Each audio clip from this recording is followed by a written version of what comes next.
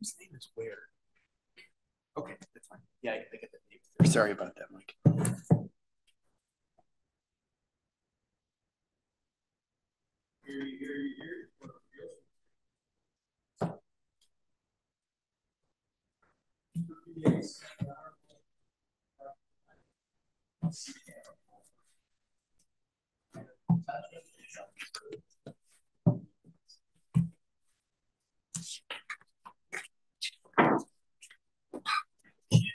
Well, good morning. One more time. Good morning. Good morning. Welcome to our first of 2 days here in Grand Rapids on behalf of Judge Kelly and Judge Yates. Welcome. Looking at the docket today, I see we have a number of people, in fact, a couple of repeat arguments by different attorneys who are well familiar with our process, so I'm not going to belabor the point. I'll only note that if your case involves minor children, please do not identify them by name, use an initial, or refer to them as child or children. I'd also ask, and I simply remind you that we're very familiar with the facts, and we'd ask you to turn to those few issues that probably your case turns on the law, and anything that you don't think was fully developed in your briefing. So with that, I'll just jump right to it. I will call the first case, People of the State of Michigan versus McSwain, 368367.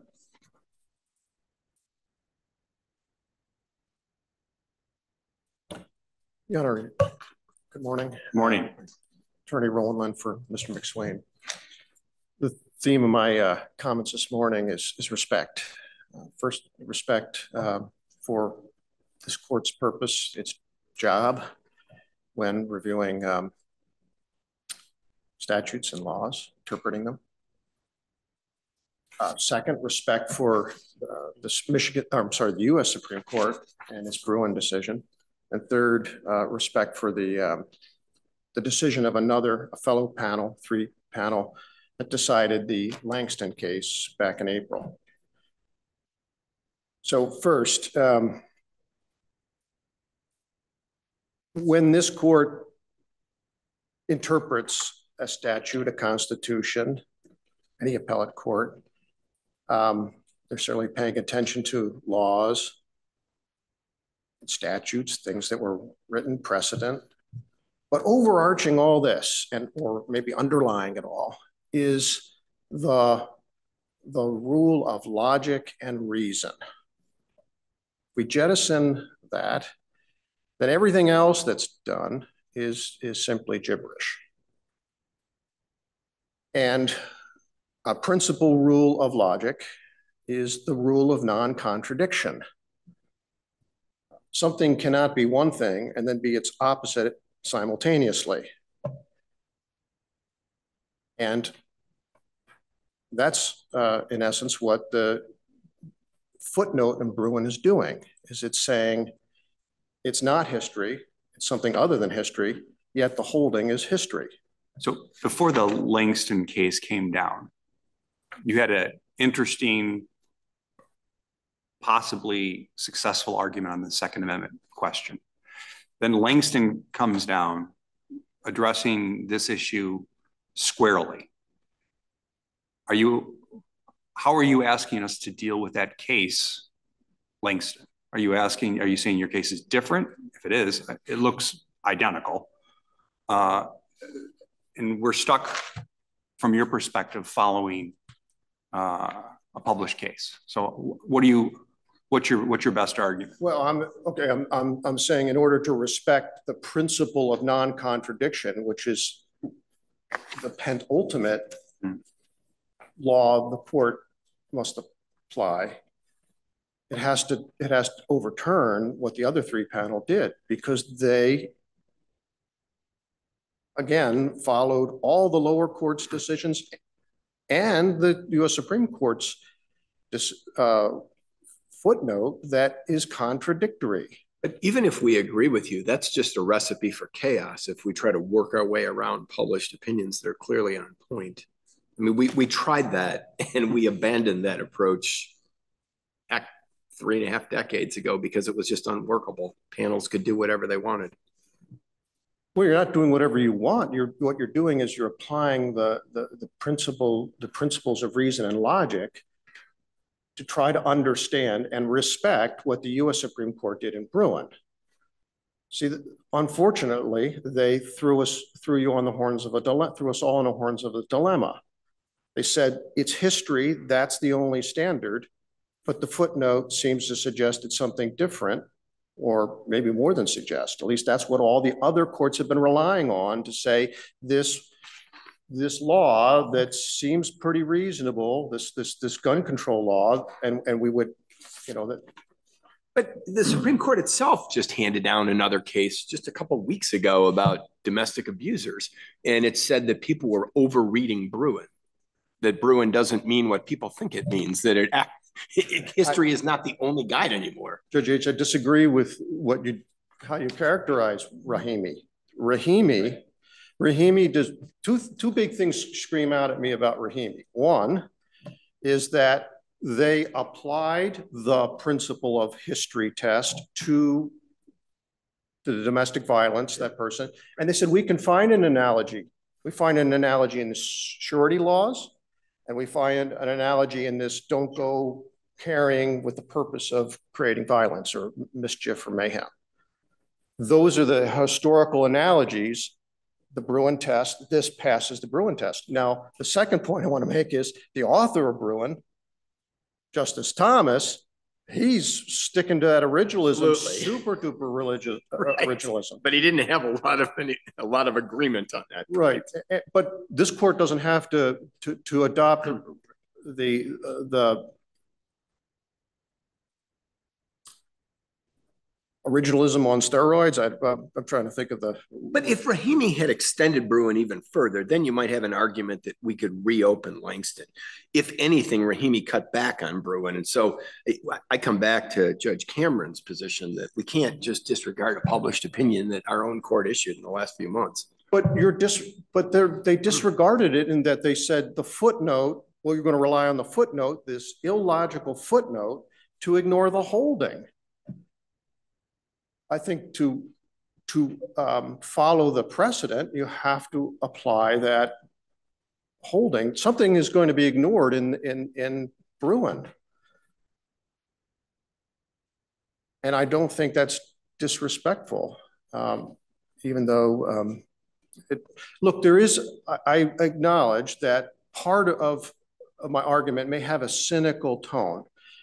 I think the federal case, Mississippi, the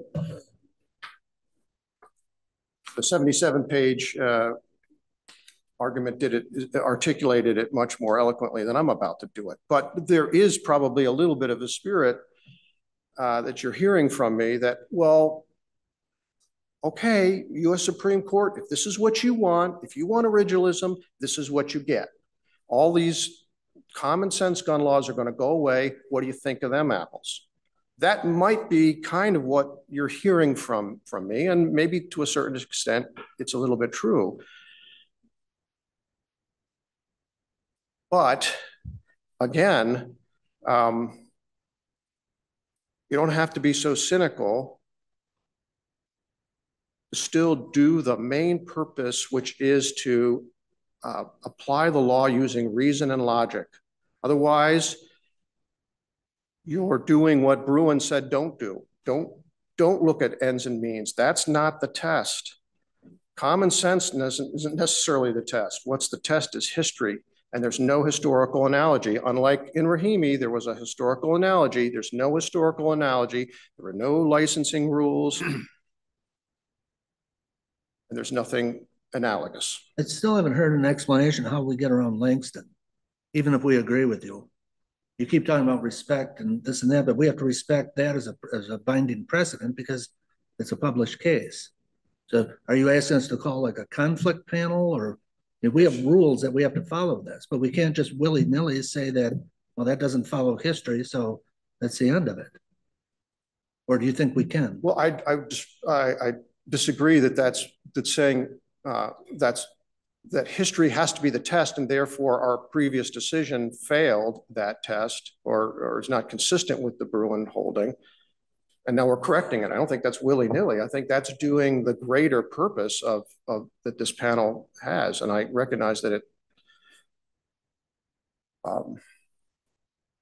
don't mean personally uncomfortable, but legally may be uncomfortable because it seems to be contradicting. But the U.S. Supreme Court is doing that now, I guess, fairly regularly, is revisiting things that we thought were settled decades and then some, and saying, no, we did it wrong. We're going to correct that. And I'm asking this panel to correct the mistake that the other panel made. Well, you have plenty of time. How about we hear from the appellee, and then you got plenty of time for rebuttal. All right, thank you. Good morning, Your Honors. Katie Went with the Kent County Prosecutor's Office on behalf of the people. I'm actually unendorsed today, so I'm just here to answer any questions that you may have. I don't have any. Thank you. Thank you, Your Honors. All right. Well, it was kind of unfair to call that a rebuttal. Not much to rebut there, but you got anything else to say? Well, I think I touched on, you're still respecting the three panel, even if you're disagreeing with them for principled purposes. I guess my problem, I'll just leave it at okay. this. The issue for me is not whether I agree with whether you're right or not, or whether your position is right or not. The question is that we have a published case that says you're wrong. And you've not given me a principled reason to deviate from precedent. Supreme Court can, but it doesn't matter whether I agree with you or not. I've got another case that's squarely on point that says you're wrong. That's where I'm at. I'm not speaking for them. I'm just speaking for me. I guess my only rejoinder is twofold. One is that I have applied to the Michigan Supreme Court in Langston, and then also the same day that this court ruled on Langston, they also denied an application I had with another Kent County case identical to the ones we're talking about. I have appealed to the Michigan, applied. They've accepted my filing, but not have ruled. So they may, but I don't understand the reluctance. If you were to come to the principal conclusion that the other panel did it wrong, why the court's hands would be tied to correct a mistake. So I ask you, please reconsider that. Thank you. Thank you very much. All right.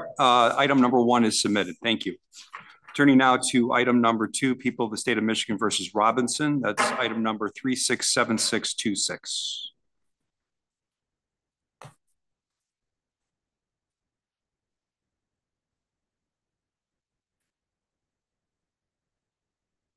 All right. I show only one person being endorsed. Is that correct?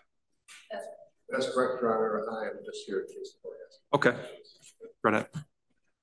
Would you like the defense to put his? Not yet. Why don't you kick us off first, and then we'll turn it over. Good morning, Your Honors. Katie Went with the Kent County Prosecutors on behalf of the people. Given that the defense is unendorsed today, I would just primarily rely on my brief unless the court has any questions for me on this. I have a question for you. Why isn't this just a search incident to arrest where you can look inside the passenger compartment without any level of suspicion at all? They arrested him. Once he's arrested, my understanding of the search incident to arrest doctrine is that it only extends to the vehicle if it's within the passenger or within the individual's reach because of the justifications of the search incident to arrest. Of course, it's officer safety at that point. And if I recall correctly, he had been arrested, he had been handcuffed, and he's back at the car. So I don't know that the justification arises for that anymore. And that's Gant, right? Yes. And then with Gant, you can look for evidence of the crime, which this case strikes me as absurd. Okay, you've got a man who's not intoxicated, right? He rolls through a stop sign, right? They pull him over. They see an open bottle of tequila. He says, I haven't been drinking. Take my, give me a breathalyzer if you want. Am I under arrest? Yeah, but this might check out. Mm-hmm. Okay.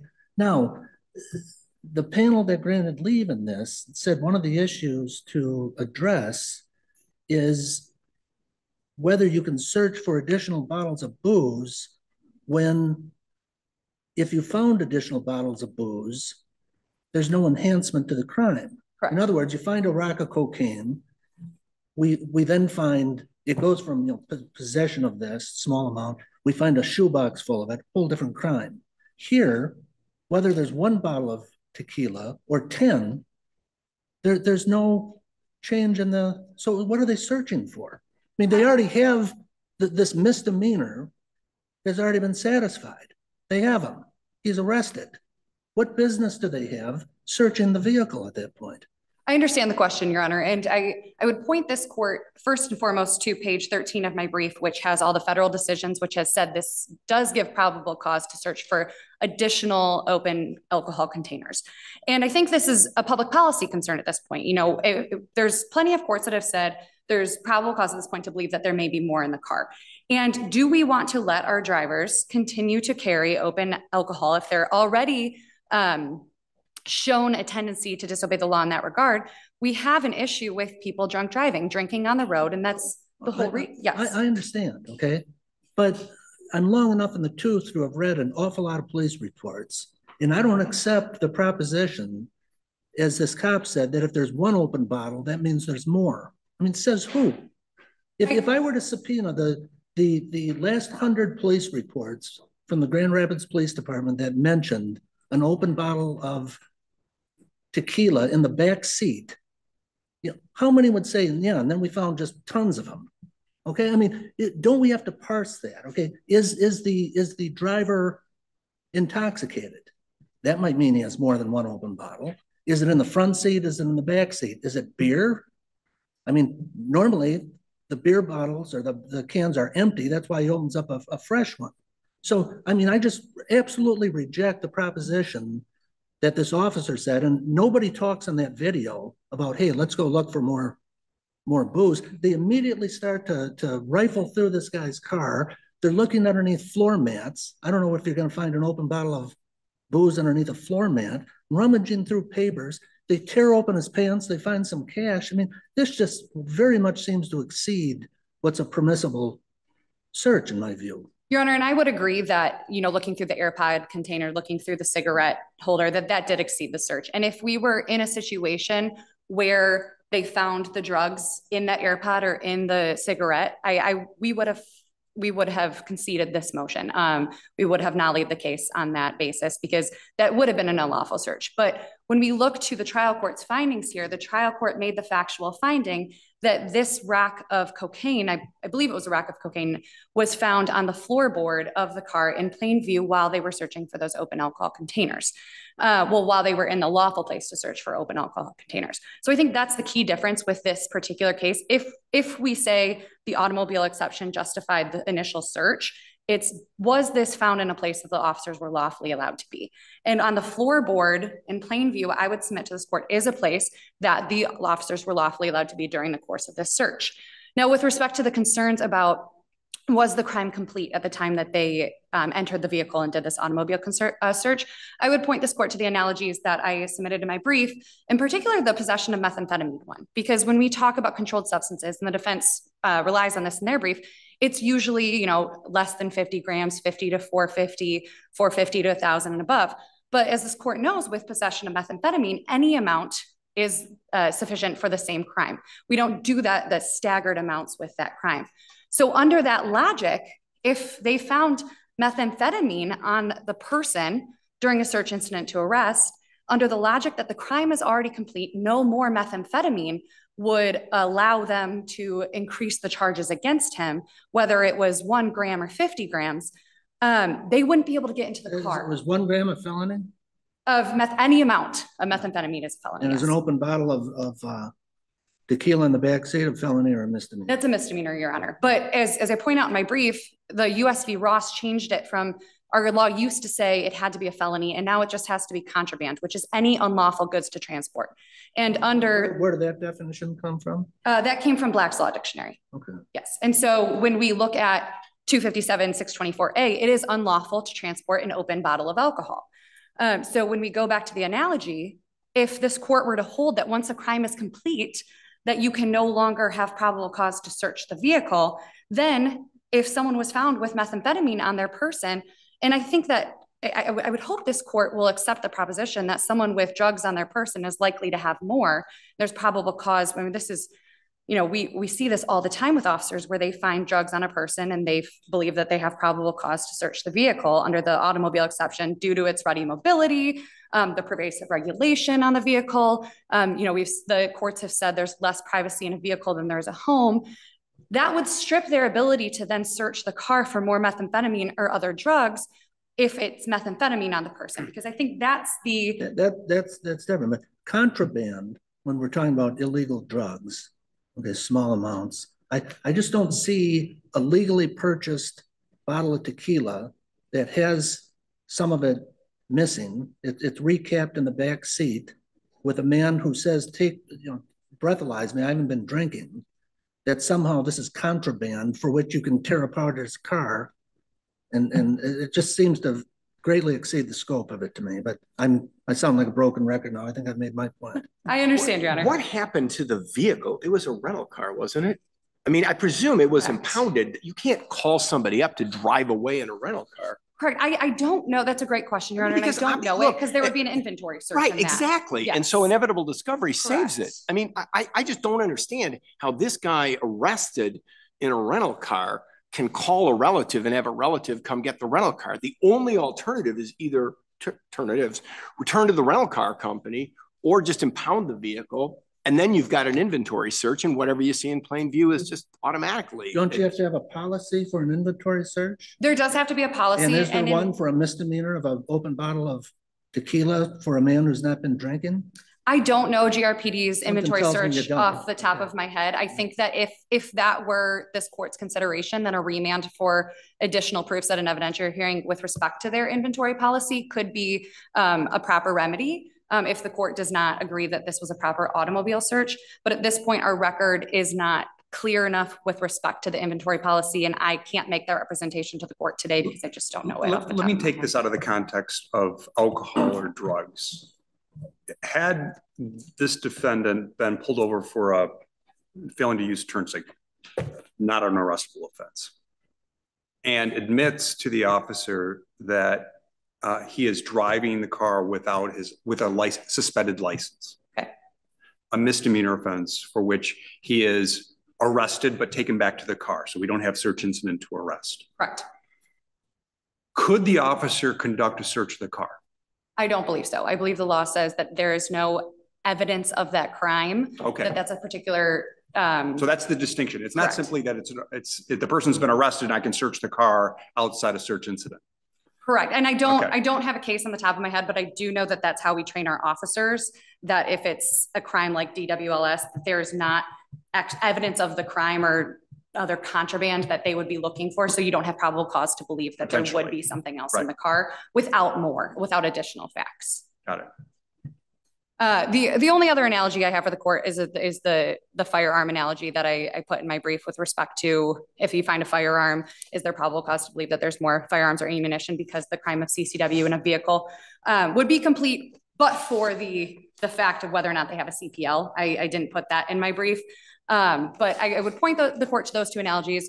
With respect to your concerns, Judge Kelly, I would point you to the federal decisions that we cite in our brief as support for the proposition that we're advancing to the court, as well as instructive or persuasive authority, the unpublished decisions of this court from the past 2 years that we cite in our brief as well. But other than that, if this court doesn't have any other questions. I've watched that video several times. Sometimes they're talking a little quick, but would you've watched it? Correct. Would you agree that none of the officers in that tape make any mention whatsoever about looking for more alcohol in the car? I would agree. I don't believe that they make mention of what they're looking for. They're not doing the search to look for more bottles of booze. The only time this came up was at the hearing when the officer said, if there's one bottle, that means there's more. A proposition that I said a couple of minutes ago that I completely reject. I wouldn't reach the same conclusion respectfully as Your Honor with respect to what they're looking for, because I don't believe that they state in the video what they're looking for. And then we do have the testimony from the officer, which I understand that Your Honor takes issue with. But for the panel's consideration, I do know that generally this is a de novo review, but factual findings of our trial court are reviewed for clear error. And so we have to defer to the credibility determinations of the trial court. And in this case, I believe that the trial court found the officer to be credible in his testimony. So that's what I would say to that consideration. However, I recognize the point that Your Honor is making. Any further questions? No, I don't think so. Thank you. Looks like you picked the right one to make argument on. Please.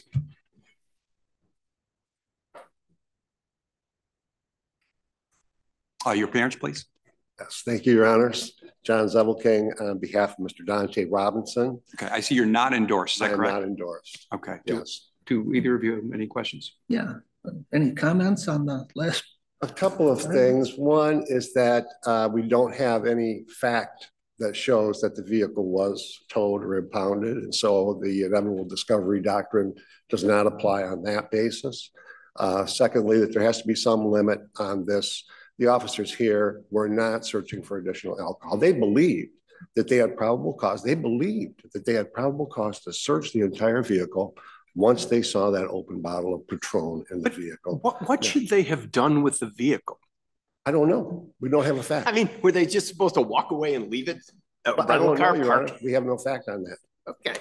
I have no idea. The officer himself said, if this checks out, You're gonna then be this will okay. just be a ticket. Yeah, yeah. So if they didn't do an improper search, they would have given him a ticket and away he would have gone. Right. They believe that. And when I asked Officer Sean DeWent at the motion hearing if he had any reason to believe there would be open alcohol underneath the floor mat, he said yes, because there are sometimes hidden compartments under the floor mats. In other words, there's no end to this scope. If you say, hey, there is a scope, it's under Ross. It's that the object of the search. Now, first of all, one open Patron bottle does not give, it's sitting there in the back seat. It's in plain view. The likelihood of an open shooter or some other thing being open in that vehicle that he's trying to hide is absurd, first of all, because it's sitting right there in the back seat. I mean, if this was prohibition or something, maybe they'd have contraband and the and maybe they would have compartments underneath floor mats. Right. I don't know, but not here in this case. The scope has to be, and then it's a reasonable scope. And these officers believed that they had, so just limiting. This case is necessary to limit what officers believe they can do.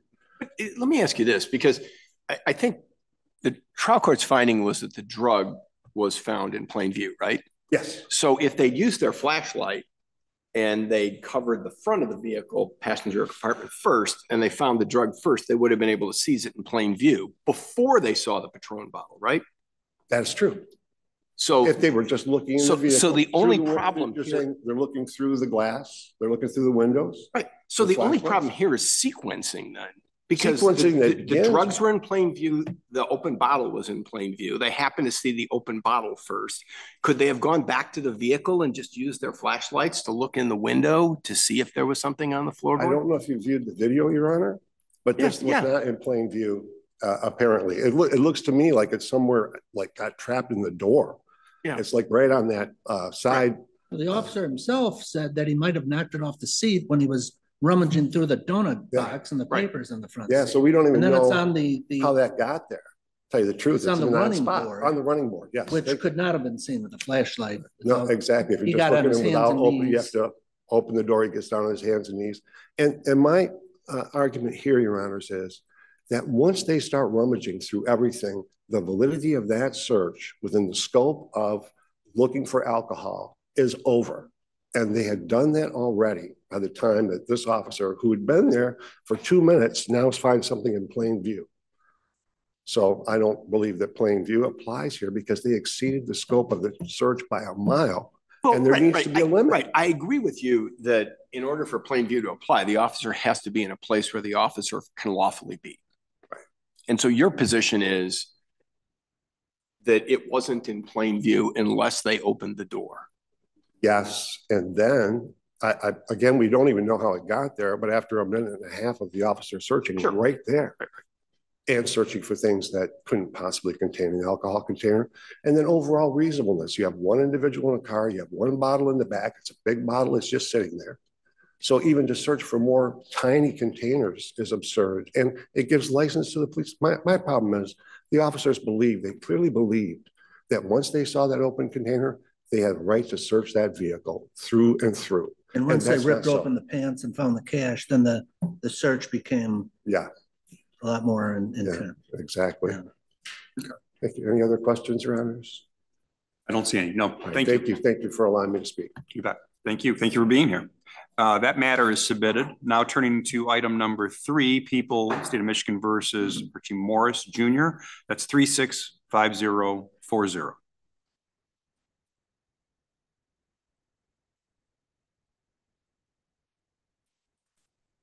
Good morning. Morning. Morning. It's Ronald Ambrose appearing on behalf of Mr. Archie Morris. In this case, we raised 3 issues. Issues number 2 and 3 are pretty much aspirational. There's going to need some change in the law in this area, but I'm hoping that the court will take a look at those issues and provide some maybe. So you're recognizing we're bound by precedent? Yes, I am. Okay, refreshing. Yeah, People versus Vaughn has always, and this is issue number 2, has always been used as a way to say that inconsistent verdicts are allowed in jury trials. But when you look at the facts of Vaughn, it really wasn't necessarily an inconsistent verdict. He was acquitted of felony firearm, but convicted of felonious assault. And he testified at the trial that he didn't have a gun, and apparently the jury believed it. But it's from that point on that the appellate decisions always fall back on Vaughn and pretty much say that inconsistent verdicts are allowed by a jury because of leniency, but not allowed by a judge deciding the facts. Issue number 3 is with regard to double jeopardy. I was hoping that People versus Monroe would be decided by the Michigan Supreme Court. It was not. They denied leave on that case. That is right on point. There are a number of Michigan Supreme Court cases right now that are being held in abeyance to determine double jeopardy issue, but they're not directly on point of felony firearm and felon in possession that I'm aware of, at least. The first issue, though, is very important.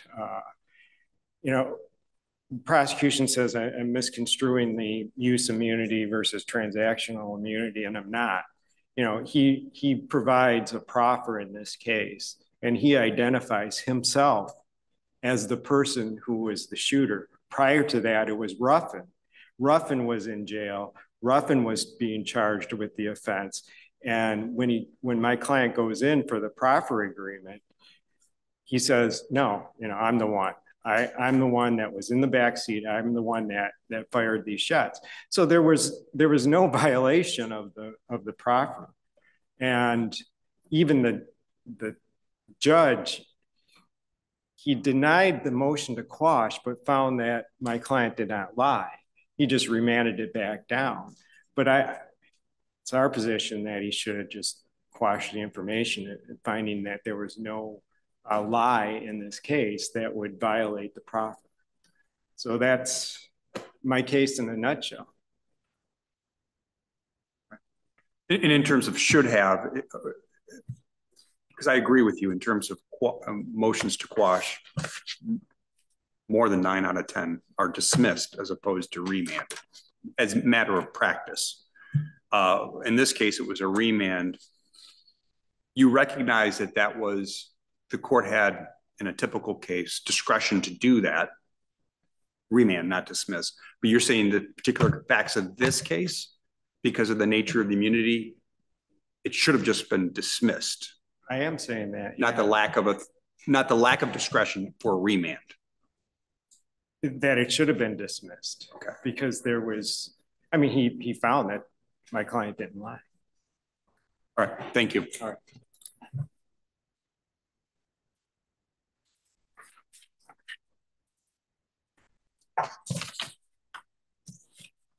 Good morning, Your Honors. Amanda Ingram of the Kent County Prosecutor's Office on behalf of Plaintiff Appellee, the people of the state of Michigan.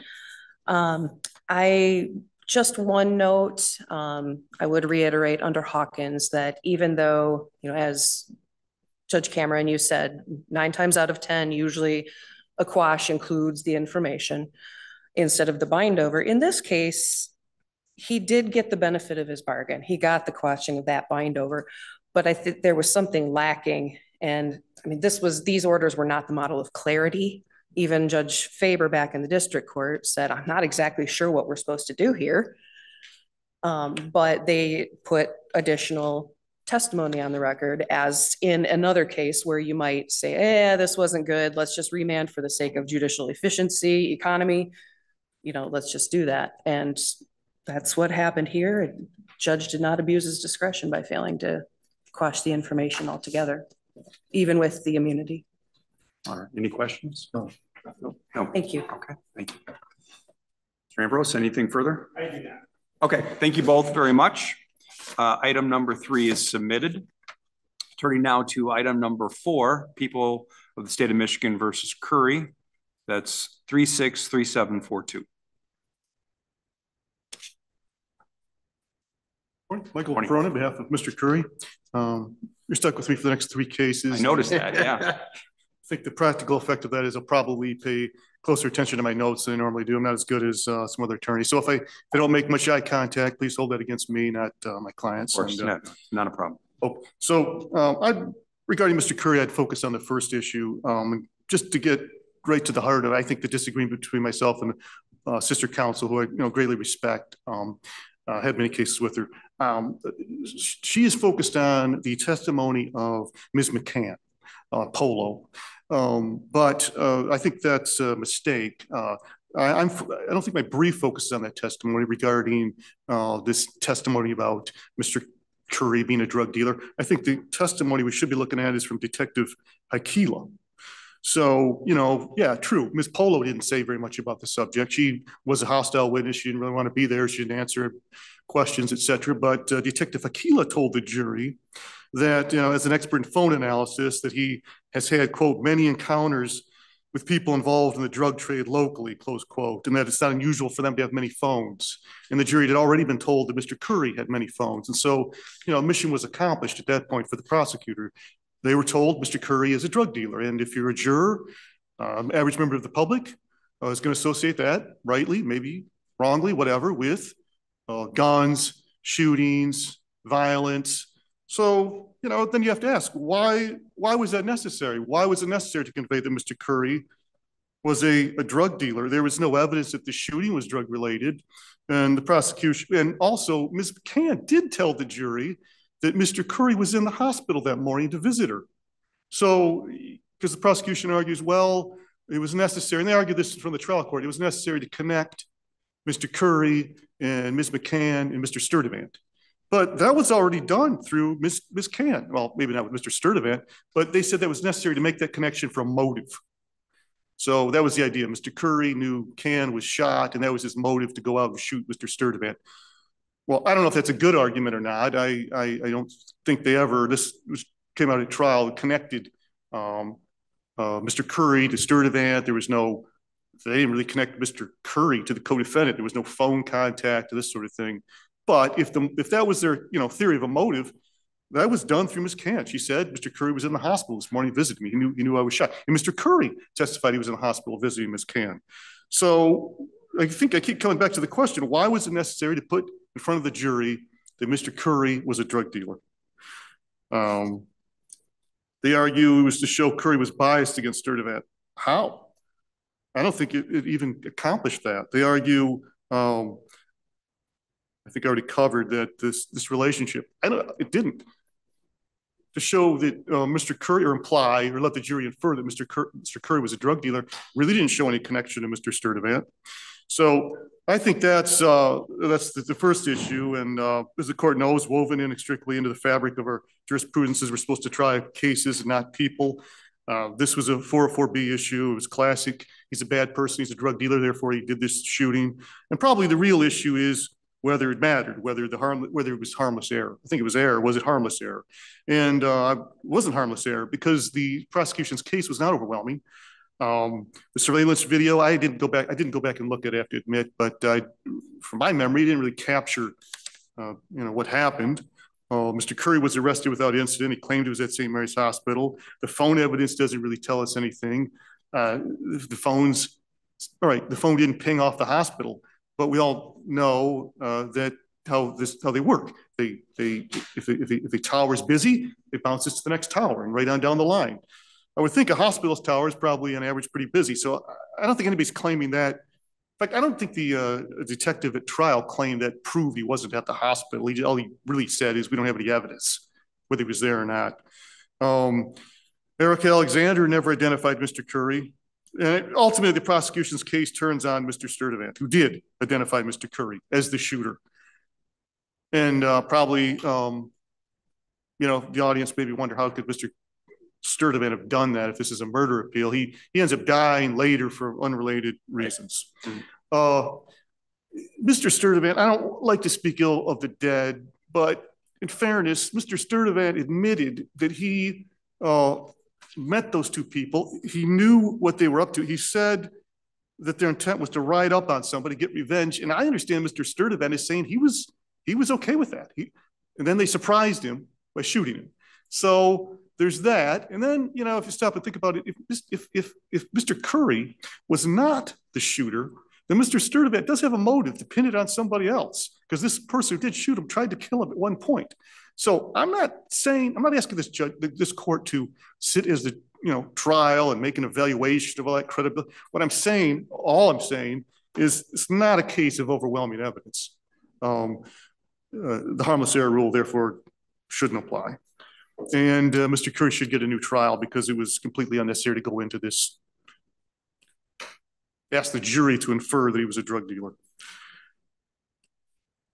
The prosecution argues the jury was instructed on how to use the evidence. True, but that's irrelevant when the evidence was inadmissible to begin with. This court has held before the mention of inadmissible evidence may be enough to require a new trial, even where the jury is instructed to disregard it. This jury wasn't instructed to disregard the evidence or reference to Mr. Curry being a drug dealer. It was told it could consider it. So that's issue number one. Issue number two, it's unusual, unless the court has questions about issue number one. Issue two, it's an unusual scenario where the defendant has two attorneys, and could be a scenario where too many chefs ruin the broth. Is the speedy trial issue? No, this is the. You're talking about the plea offer. Right? Exactly. I don't want to use what I'll say about it is. But I mean, the problem you have there is the trial court made a fact finding, and the fact finding is based on the testimony of both of the attorneys, both the lead attorney and the secondary attorney, however you want to describe it. I mean, there's no doubt your client said what he said, but they both contradicted him, and the trial court said he didn't believe your client, he believed the two lawyers. Right. Well, it is true that the lead attorney, I did expect his testimony. I think I maybe even said this. I did expect his testimony to be a little more forceful, helpful than it was. He didn't want to be there. I mean, we wouldn't have been there if he didn't. Obviously, I spoke with him before the evidentiary hearing, and I had, so that's why we were there. But it's true at the hearing, he wasn't as but at the same time, he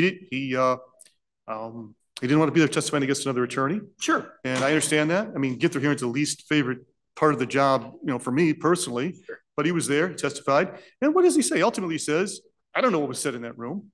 And that's true. He can't claim he wasn't in the room. But you do have the testimony, as I understand it, no one disputes an offer was conveyed before trial. That's on the record. Mr. Curry rejected it on the record. What happened before that? It was conveyed out in a hallway to the lead attorney, and his impression at that time, I think he does testify this clearly, was that Mr. Curry was going to take the offer. And then Mr. Curry goes into the room with the, junior attorney, who everybody agreed, all three, that Mr. Curry had a stronger relationship with that attorney. He knew him, he represented him in previous cases, he trusted him more. That's why he hired that attorney to oversee the trial attorney. It's very strange. And I know the lead attorney wasn't happy about it. In fact, I have this quote. He said that Curry trusted the junior attorney more than the lead attorney. He said, it was almost offensive to me. So that's the dynamic. And so Mr. Curry goes into that room with the junior attorney and comes out, has changed his mind. And so is that enough under Lafler? I think it is, because then Mr. Curry in his testimony says, he's the only one that gives an explanation of what happened in that room. Right. But the trial court made a finding of fact. Isn't that subject to review only for clear error? I mean, I don't know how we declare something clearly erroneous when there's strong testimony to support it. I would say I'm not actually not asking this court to overturn a factual finding. I'm asking the court to, I think what is a legal question is, based on those findings, based on the facts, legally, does that satisfy Lafler? I'm not actually asking the court to make a finding that I don't think I am. Maybe there's a specific finding I'm overlooking. I don't think I'm asking the court to make a ruling that the trial judge made an incorrect factual finding. I don't think we're actually in disagreement over what the facts are. I think the facts are basically how I've explained them, and I'd be surprised. I don't think the prosecution, disagrees with that. I don't think there's a real disagreement over factually what happened, other than, did the junior attorney say something? Did the junior attorney tell Mr. Curry you should go to trial? But I don't. Is that a factual finding made by the trial judge? How is it not? It all comes down to that. He says he told me one thing. The lawyer says I never said it. The judge makes a determination who to believe. That sounds like a classic factual finding. If so, then I guess I would be asking this court to overturn the factual finding of the trial judge. I would, and the reason would be the junior attorney, he was asked, more than once, what was said in that room. He said he doesn't have any memory of it. Mr. Curry did have a memory of it. And so that would be my argument that, I guess if that's, valid, then I would ask the court to overturn that factual finding of the trial court. Regarding unless there's any questions on issue 2 regarding the issue 3, actually that's an issue, the speedy trial issue is one. Actually, issue 3 is OV6. I'll just stand in my brief regarding OV6. I think there is a speedy trial issue somewhere, and that's issue 4. That's one where actually the trial judge made some findings which favored the defense. He actually found that some of the Barker v. Wingo factors went in favor of the defense, but I'd have to concede ultimately the way the law is developed. I think after this brief is filed hasn't been favorable for the defense. There's almost like there's a COVID exception to Barker versus Wingo. Yeah, pretty much. And I've argued against it in a number of briefs, and now with any success. I disagree with it. I don't think there is should be a COVID exception to constitutional rights. But I think this issue is aspirational. Yes, exactly. It's aspirational. And number 5 is also aspirational. That's an issue that Mr. Curry felt really strongly about, and it's a valid issue. Everything I wrote under issue 5, I sincere. I believe in it, but we have to lose on it, under existing law. That's all I have. Okay. I don't see any question. Thank you.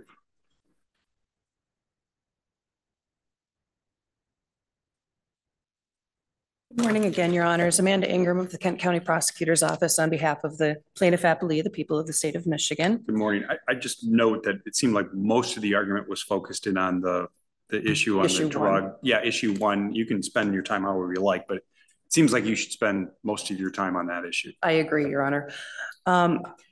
In response, I did focus my briefing on Janae McCann, but in all, it's all to do, because it's 404B, not of a witness, but of the defendant, it does go back to defendant. It was, there was testimony that said that Sturdivant himself was struggling with drug use. That's on page 10 of my brief, his former girlfriend. What fact and issue does drug use make more or less likely? It's his connection with Ms. McCann. Because without knowing that, it's how does this man know the defendant and where's this connection? It goes to that motive and the identity that, drug use connected them.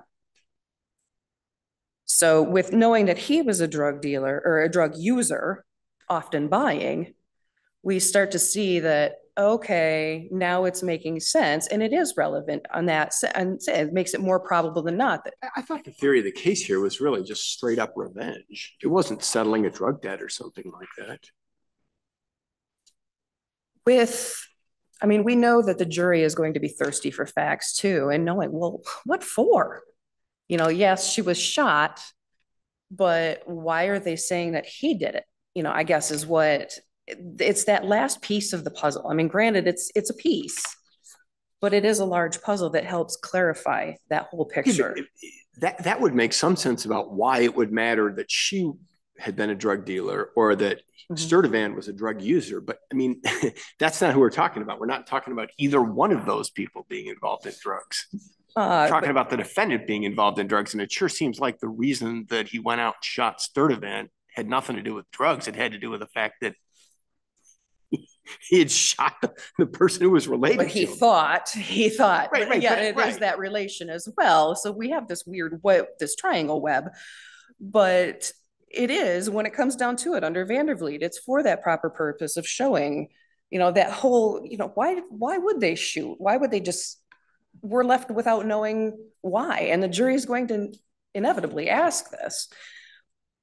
He shows his motive. It shows the identity. It is relevant to show that more likely than not, defendant acted because, you know, because there was a drug deal gone bad or who knows what. Really attenuated way to try to prove something when the most direct way is to say the woman in the hospital was shot. The defendant was related to her. He went out and shot the guy that he thought shot her. It could be a little editorializing, but again, it's just that piece of the picture that makes it clearer. That one last piece. Regardless, the probative value of it, you know, she adamantly denied it. We already knew that Sturtevant was a drug user. So, okay, well, whatever. She denied that. It's so really, honestly, it ended up being a very small piece of that puzzle. And in the end, did not substantially outweigh, or was not substantially outweighed by the undue prejudice, by the chance of it. The retribution, again, bias. We know sometimes that, you know, yeah, if he shot him, again, we want to know what's the connection. Why would he shoot her? How does he know her? Why did they think he knew her? It's just that last little connector piece. Are there any other questions on issue 1? I just want to briefly mention issue 2. I did have an issue statement goof. Please invert. We definitely believe that there was no error, and we definitely do disagree on the facts in here, but I would rest on my brief for those. Any other questions? No? All right, thank you.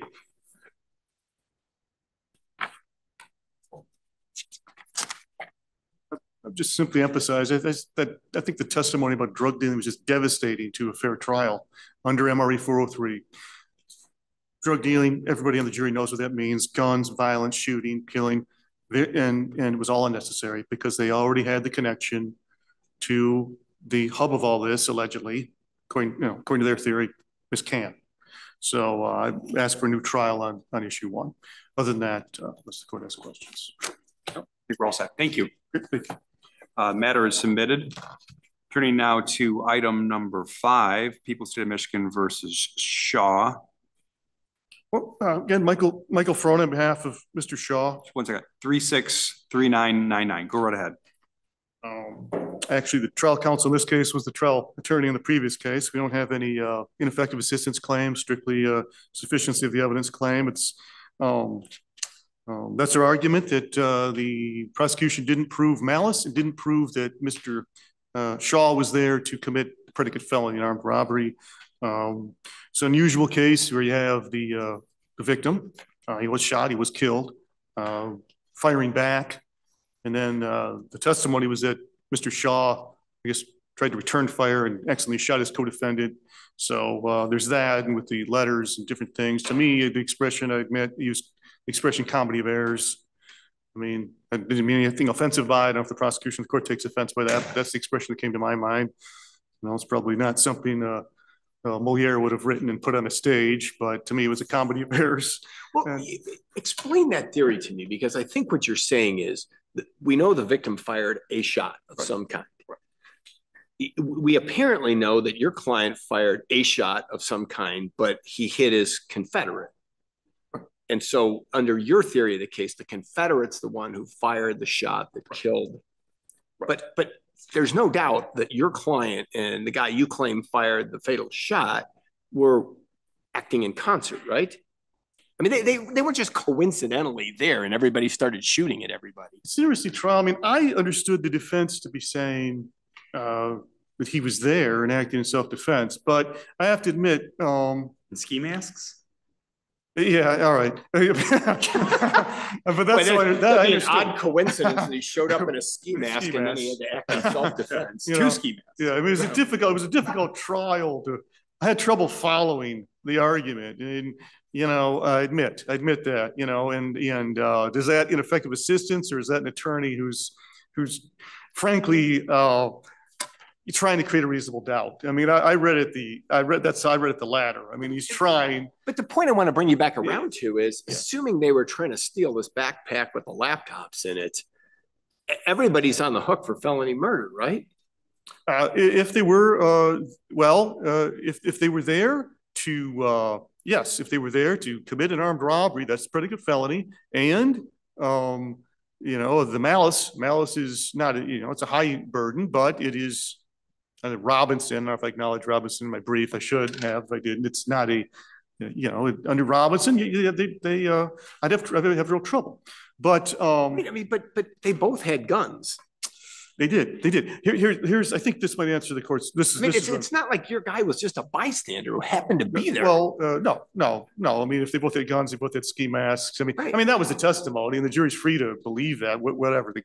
I wasn't there. In fact, there's video. Actually, there's video of it. I forgot about inside the hotel and outside. I understand that. Yeah, I understand that's a difficult case for. But what I'm saying is, here's the argument. I think this will be responsive, and because I want to be clear. I don't want to sound like, so here's the argument. The argument is this. The victims, I apologize, I've forgotten his name, Mr. Williams. Yeah, Mr. Williams. His girlfriend is out there and witnesses this. And she's talking to him before the shooting. And she is quoting Mr. Williams, and she told the jury, it's all on the record, that Mr. Williams had trouble with people in the community. And so, that's the argument is, were these two guys there to commit an armed robbery? Or there's not really, of a laptop? I mean, that's, questionable. Or were they there to harass Mr. Williams? And if that's the issue, did they really prove that this was an armed robbery, that this was what they went there with the intent to commit an armed robbery? I mean, after all, the way that it was described was they could have shot Mr. Williams right out of the gate if they were there to kill him. There's some kind of conflict, there's some kind of struggle back and forth. These are facts, these are in the record. And I know I've got an uphill battle. I know I have an uphill battle. There's a lot of evidence here. I mean, after the shooting, there's no doubt he's involved in the shooting. I mean, that's a difficult argument for the jury. I'm not going to be able to convince, I'm not going to argue this court he was involved in the shooting. There's video, he's with his co-defendant gets stitched up. There's just a lot of stuff. There's blood in defendant's girlfriend's car, all kinds of evidence. But did they really prove that the motive here was armed robbery beyond a reasonable doubt? So that's our argument. And I submit that they really didn't. They didn't prove that the motive was armed robbery, therefore they didn't prove the predicate felony. By the way, I forgot to say, you should have in front of you an amended brief dated February 27, 2024. I don't even want to draw attention to my first brief. I had some really boneheaded mistakes in there. So this is the comedy of errors continues, but we did correct it. And that's the argument, that they didn't actually prove the predicate felony, that was the intent. And that they didn't prove malice, that they didn't, although that's a tougher argument because of some of the case law. That's all we got. Thank you. Thank you. Thank you, Mr. Prone. Good morning, Your Honors. Katie Went with the Kent County Prosecutor's Office on behalf of the people. I believe this was very fully briefed and with respect to the sufficiency argument, so I will take any questions that the court may have on the issue. But no. Thank you. Right, thank you. All right, that matter is submitted. Turning now to item number 6, People of the State of Michigan versus Bosworth, 364635. Good morning, Your Honors. Michael Frone on behalf of Mr. Bosworth. And I think this is an interesting case. My remarks will be probably focused on issue 1. The prosecution's case here turned on whether the jury believed Keys III when he told them that Mr. Bosworth participated in the shooting. Keys III said he was there. Bosworth was with me. We shot the victim. But Keys III was a very problematic witness. I mean, really unbelievable, very erratic. He contradicted himself. He said that about Mr. Bosworth, that he recanted. He went back and forth. He was all over the place. And so the claim that Bosworth threatened Keys III was extremely important because it was offered, that the prosecution offered that to explain why Keys III is such a terrible witness for them. I mean, if it weren't for that testimony about threats, I believe this case would have come out differently. I mean, there's no jury is going to be. They needed some explanation for why we should believe this guy, why he's just terrible. So the threat testimony came in over multiple objections. I mean, this issue is clearly preserved. Trial counsel, I counted, objected three times. All right, and he's overruled. And the state focused on the threat testimony in their closing. Of course they would. They had that was their explanation for why the jury should believe Mr. Keys III, as opposed to Keys, Senior. Threat testimony falls under 404B. I don't think anyone. That's People v. Thompson. I was about to say I don't think anyone disputes that, but maybe that is in dispute in this appeal. If so, I'd point out that I didn't find a lot of cases on this subject, but People v. Rayler, 288 Mishap 213, which is a 2010 case, also seems to state that threat evidence falls under 404B, and that's 2010. Regarding B2, the notice threat testimony is also just admissible as consciousness of guilt, right? No. I would argue that yes, that could be the theory of relevance, but my argument is it falls under 404B. Period. It falls under 404B. Yes, it comes in consciousness of guilt. Certainly, right. It can come in for the reasons the prosecution offered it. This case, we're not actually arguing that this testimony was irrelevant. I'm not arguing that. Sure, I understand. Sure. Arguments focused on the notice requirement. Right. That was the focus of trial counsel's objections. Now, the argument on appeal from the prosecution is that 404B doesn't apply because these were words and not an act. Well, wait. If we look at 404B, I'll quote it. Quote, it applies to, quote, evidence of other crimes, wrongs, or acts. So they're reading the word wrongs out of the rule. Doesn't just apply to acts. Well, this could be witness intimidation, which would be a crime. Right, exactly. You're one step ahead of me. I was also going to argue eventually that we actually are not agreeing this isn't an act. If the threat was conveyed, we don't really know through a third party, through a letter, that's an act. So exactly. I mean, so 404B applies under the plain language of 404B. Is there authority? So I don't know if we even need to argue this, but is there authority for the distinction between words and acts? If this court, maybe I don't need to argue this, but if this court were to find merit in the argument, these were words, not acts. Well, I would argue there isn't. But let me ask you this. Let's say the timely notice was given. Would you be making this argument that this evidence is inadmissible under 404B? Well, no, and no. Okay, sure. So notice is really the beginning and the end of your argument. I think so. Okay. I think so. I can't argue it wasn't relevant. I don't believe I would. Regardless, trial counsel didn't make that argument. It's not preserved, I guess, in some sense. So the question is in terms of notice and the lack of notice by the prosecution at trial. It is. Is why, that doesn't get you where you need to be in terms of whether it's harmless or not. So why did the lack of notice in this case make a difference? Yes. Well, actually, again, I think trial counsel, he did make a good, I have to give him credit. He made a good record on it. He argued to the court. I have no idea who threatened him, how he was threatened, how that was communicated. I can't, he actually, it is true. He actually said, I can't even ask those questions because I don't know the answers. They could blow up on me. Well, he argues to the court, I have no way to gather evidence to impeach this testimony because I have no idea what he's going to say.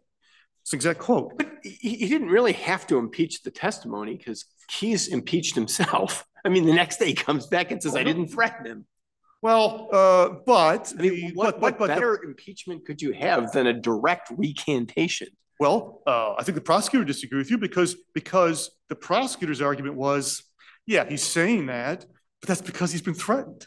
That's because he's been threatened. And so I think it's extremely important that the trial counsel should have had a chance to know, to know that before the trial. And trial counsel actually said to the court, I wanted to interview Mr. Keyes, and they wouldn't let me. And the trial prosecutor didn't question that, didn't object to that, didn't say that was wrong. Because trial prosecutors are arguing, well, they could have found it out on their own. There's a number of problems with that. Trial counsel argued, I couldn't find it out on my own. They wouldn't even let me talk to Mr. Keyes III. The other problem with it is, wait a minute, it's 404B evidence. They're obligated to provide notice. The defense isn't obligated to go out and search for this. So what is the justification for surprising the defense with it at trial? One of the other arguments, well, we just learned about it a few days, I think it was 3 days before trial. I hope I have that right. That's my memory. Well, then fine, give notice 3 days before trial. They didn't do that. They waited. They said, I mean, this is what the trial prosecutor argued, said at the trial, well, we waited to see what kind of witness he would be. That's not what how does that fit with 404B? It doesn't.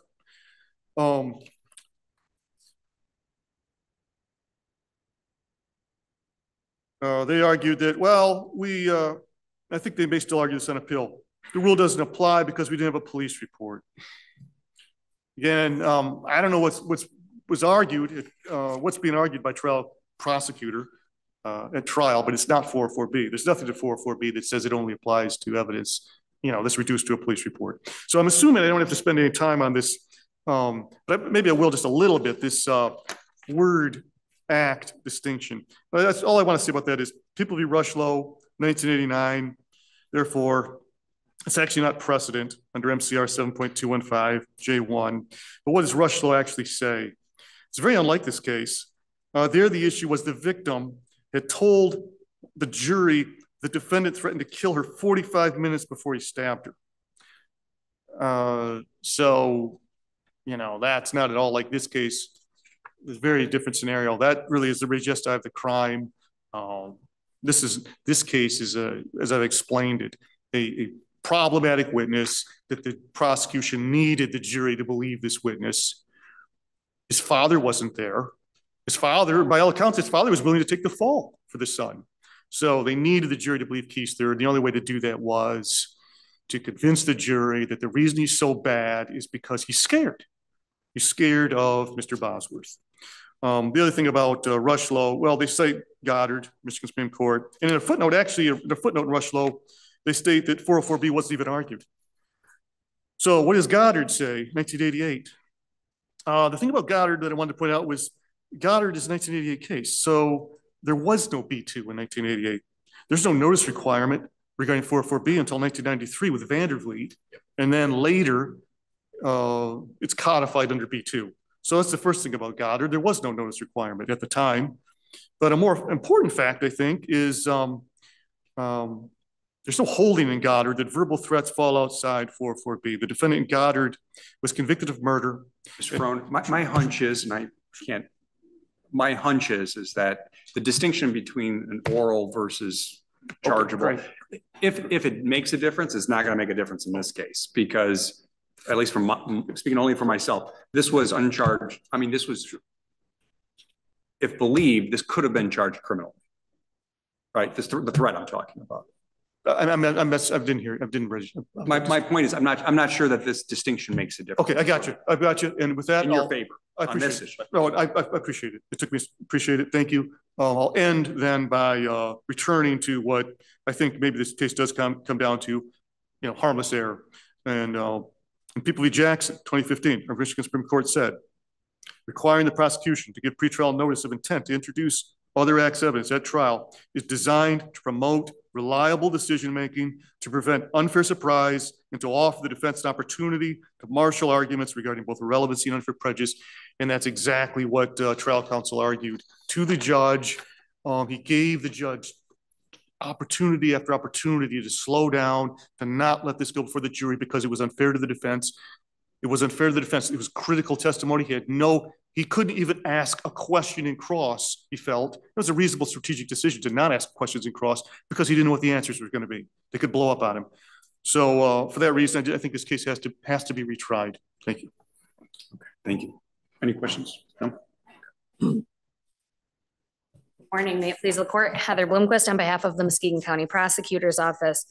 In light of the panel's statements as it relates to my argument as to whether or not a defendant's statement alone constitutes a 404B or a statement falls outside the scope of 404B. I'm getting the sense that might not be where I should be hanging my hat on this issue, but I would just rely to my arguments in the brief on that and move forward with the fact that this all happened within days of the trial. This threat was conveyed within a few days, and the notice under the MRE 404B2, notice must be reasonable, and that can be excused, the 14 days can be excused on good cause shown. The defendant's own statements made on the eve of his trial essentially is good cause for this to not have a written notice requirement that complies with the hard and fast notice requirement of 404B. Well, I agree with you. If a threat is made 3 days before the trial, let's say that you've got a defendant who's out on bond, he shows up, he brandishes a firearm, he says, you better not show up and testify. I mean, nobody would argue that you had to give notice 14 days ahead when we're only 3 days out from the trial. But at that point, if you're the prosecutor, don't you have to get notice to the defense as fast as humanly possible in the most comprehensive way you can do it? And Your Honor, I don't know if as fast as humanly possible would be the standard. It's reasonableness. And I get that, but I mean, we're just days, we're 72 hours from the start of trial at that point. To my understanding, yes. And I do believe, given that this is the defendant's own statements and actions that then come to light within this, that there is some honest, I mean, I know that's not what the rule says, but there is some duty to have a communication with your own client as to what he's doing before the trial. Now, again, that's not to burden shift to the defense. I'm anticipating that, but this is the defendant's own statement. So for any sort of surprise or any sort of prejudice. Does he admit he said it? No. Well, of course it's a surprise. If they come up with something he says he never said, how would he possibly be on notice that he said something that he didn't say? And Your Honor, I guess with that, I don't disagree that that's not in the record. They had it in writing or on a recording or something. Okay, fine, you said it, my friend. Don't act surprised. But if he says they conjured this up, they invented this thing, and then let's not pretend that he's not surprised by it. Well, in light of that, I'll shift to the next part, which is prejudice. Because looking at the totality of this witness's testimony, he's all over the place. He says one thing and then he says the exact opposite. He says he was threatened and then he says, oh, I made that up so that I could look good to everybody. And he actually comes fully off of these threats that he has disclosed and says, I made that up just to get what I want, is my recollection of it. So is your argument that the fact that there was a clean recantation, the sort of thing that would allow the defense to just dispense with an investigation because the guy just owned up to the fact that he lied about it? No, but I think looking at any prejudice from this late notice, I think that dissipates though, as soon as this actually ended up becoming, I think, good evidence for the defense that impeaches this witness's credibility. And so that goes more towards the prejudice argument. And then additionally, looking at harmless error on this is very brief testimony. It was relied upon by the people. I will say that, but it was relied upon by the people. But in this case, we also have ample evidence of the defendant's involvement in this murder. He has a confession to an inmate that mirrors much of the other extraneous evidence. His cell phone turns off at the exact same time as Mr. Keys, who testified. Their cell phones turn off within a minute of each other. They turn back on within a minute of each other. And the murder happens in that time frame. He tells another inmate who's a quote unquote jailhouse lawyer all the facts of his case to get some assistance. And he tells that individual that he was involved with the shooting. He shot and killed this victim, and that he did have these cell phones turned on and turned off, corroborating the cell phone evidence, and other things were corroborated in this. So looking at any purported error in the admission of this brief testimony of the threat that the alleged threat that the defendant made against this witness, I would say that that's harmless when you look at the totality of the circumstances in this matter. And so with that, I would open myself up to other questions. Okay, thank you, Your Honor.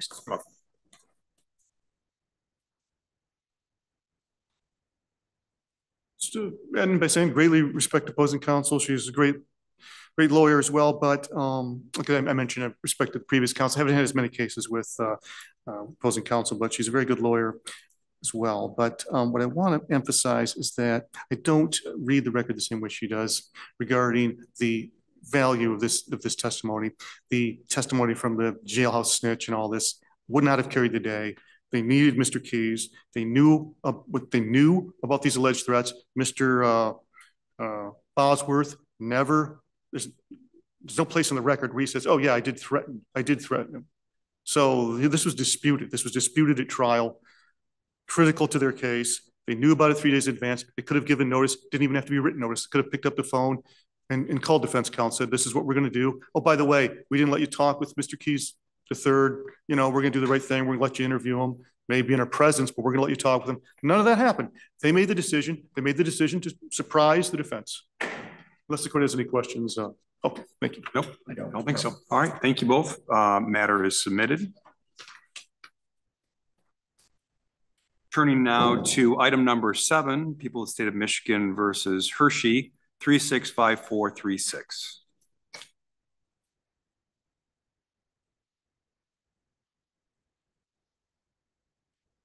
Good morning, Your Honors. May it please the court. Mike Waldo from the State Appellate Defender Office on behalf of Mr. Hershey. Your Honors, I think that this is a case that just sort of moved along very expeditiously without due regard for Mr. Hershey's constitutional rights. And I think that that concept is reflected in the issues that we raised in this appeal. First, this case was pushed along more expeditiously than necessary and without paying due deference to his constitutional right when I believe he was arrested without probable cause. I'll move quickly to issue 2, and I won't belabor this. Both opposing counsel and I submitted the same facts to Your Honors in our brief. So I know it's Your Honors' duty to predictably, we came to different conclusions as to whether those facts establish probable cause, and it's Your Honor's duty to make that determination. The only point that I wanted to emphasize on this is that there was virtually no investigation done by the responding officer here. He has the report of the stolen bike. He has a person standing in front of him. This is not some anonymous tip. There's a person who's actually talking to him and telling him, "Hey, there's a guy. He's got a stolen motorcycle. Now he's in the garage." Right, Your Honor. I agree that that's true. The officer sees the motorcycle has very recently been repainted. Right, it had been repainted. The point, Mr. Hill, he didn't testify. We only sort of get his version of events through the officer's testimony. Right. But he has. Right, but this is not an anonymous tipster. It's not anonymous, true. But we have no indication of that gentleman's veracity, any investigation that was done into that. I think what stands out to me is there are just very obvious things that I think the officer could have done and should have done. One thing might be to ask Mr. Hershey about it. You know, the testimony is that upon receiving Mr. Hill's information, who doesn't have personal knowledge of the bike being stolen. I mean, he says that he said the guy tried to sell him the bike for $200. Right. I don't know enough about the motorcycle market, Your Honor, to know that that's a preposterous amount. He did say Mr. Hershey tried to sell him a bike. He had seen on Facebook a bike that he believed it was this one. I don't know if he was friends with the actual alleged victim in this. Well, I guess the point and what I find Interesting is that he didn't do anything. The officer simply went to the backyard and arrested. I think he had certainly reasonable suspicion at this point. He didn't just go in the backyard and arrest him. They made contact with the owner of the house and they said, there's some guy in your garage. And he says, oh, by all means, go check that guy out. Right. And immediately placed him under arrest. He didn't do anything to determine that this was in fact a stolen bike, had no contact, at least from the record as I understand it, with the alleged victim of this alleged theft. Made no effort to match VIN numbers or anything, just sort of took Mr. Hill at his word, made no effort to talk to Mr. Hershey, woke him up and immediately placed him under arrest.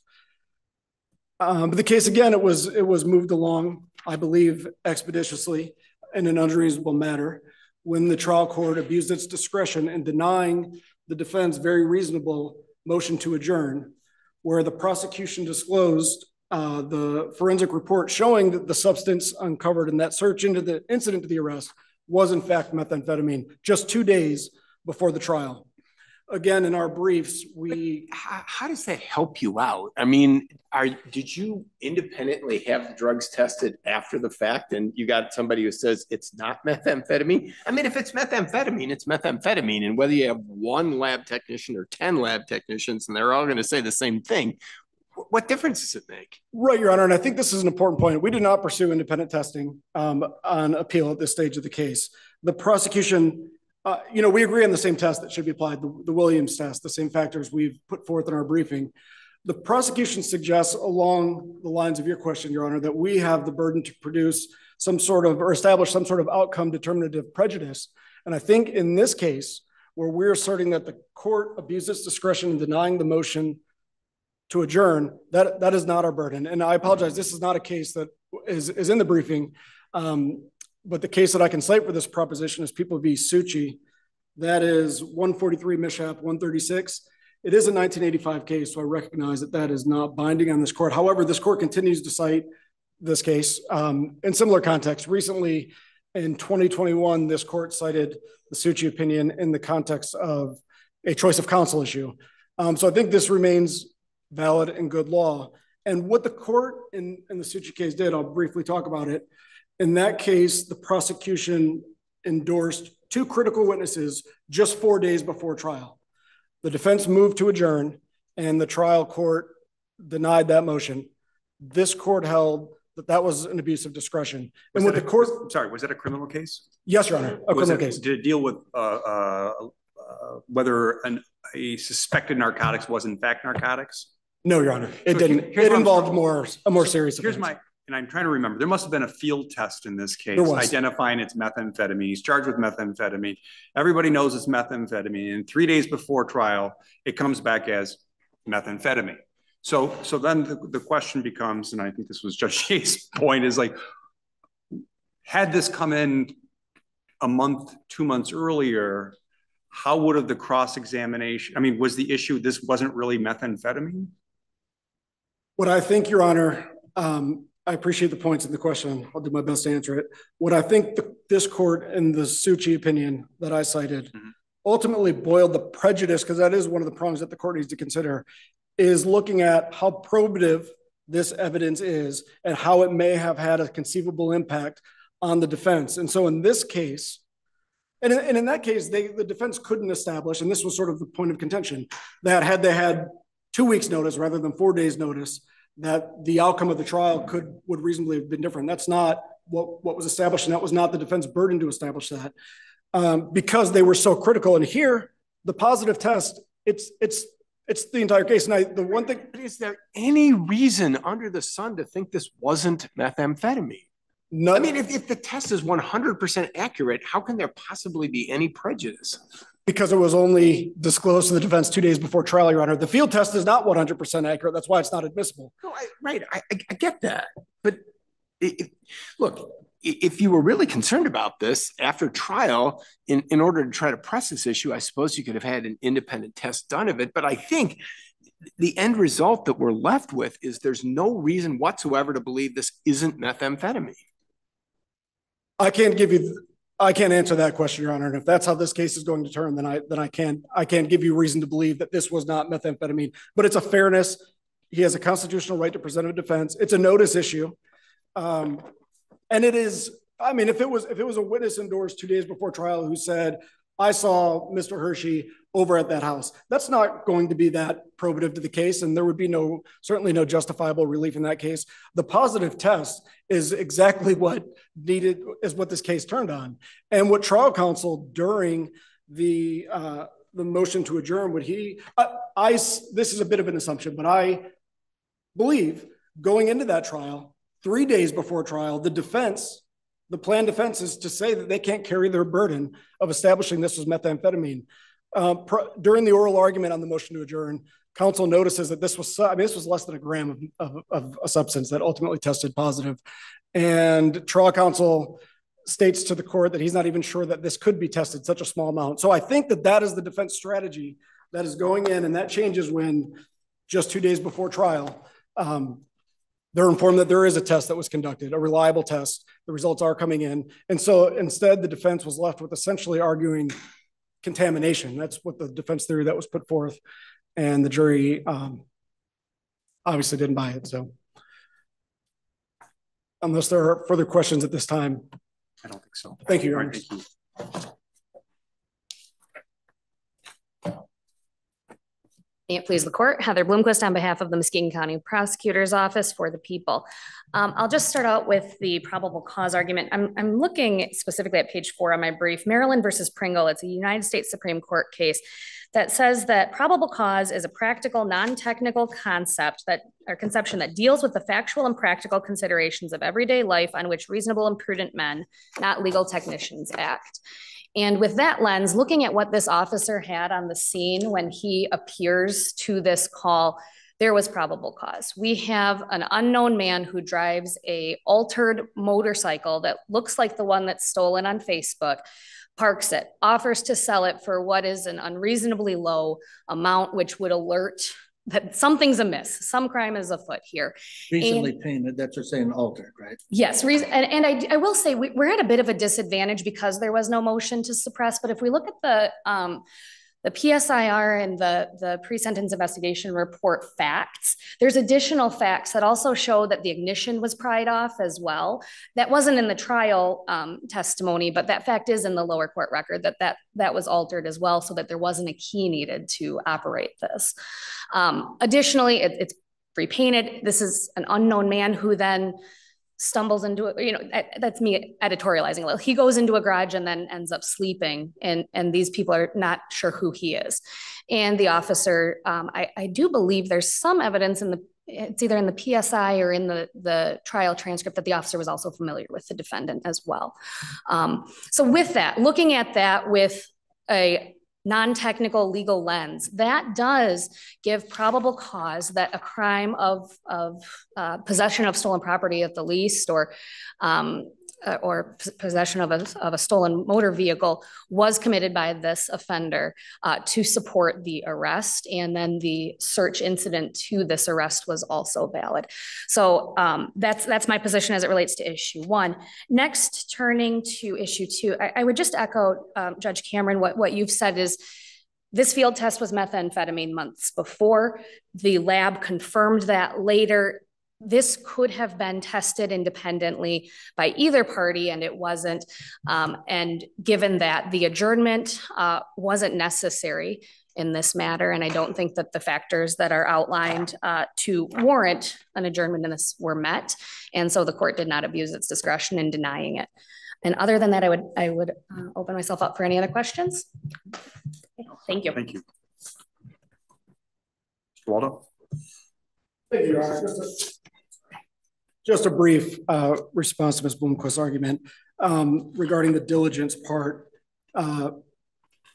prong of the test regarding the court's denial of the motion to adjourn. It's not, the trial judge said this as well during the motion, it's not the defense's job to prove innocence. It was the people's job to prove his guilt beyond a reasonable doubt. And they did that by having this evidence tested, but as I said just a few moments ago, this was tested, this was provided to the defense just 2 days before, and that's a very reasonable request that the defense made to prepare for that evidence. Thank you, Your Honors. Thank you. All right, the matter is submitted. Turning now to item number 5, Agala versus Houghton County Board of Road Commissioners, 366633. We've got a criminal case left. Did I miss that? Yeah, 8. I'm sorry. Let me back up a little bit. I imagine, is number 9 on? Yeah, that's remote? after the break. Okay, that's after the break? Okay. Yeah, that's after the break. Thank you. Item number 8, People of the State of Michigan versus Shannon, 363035.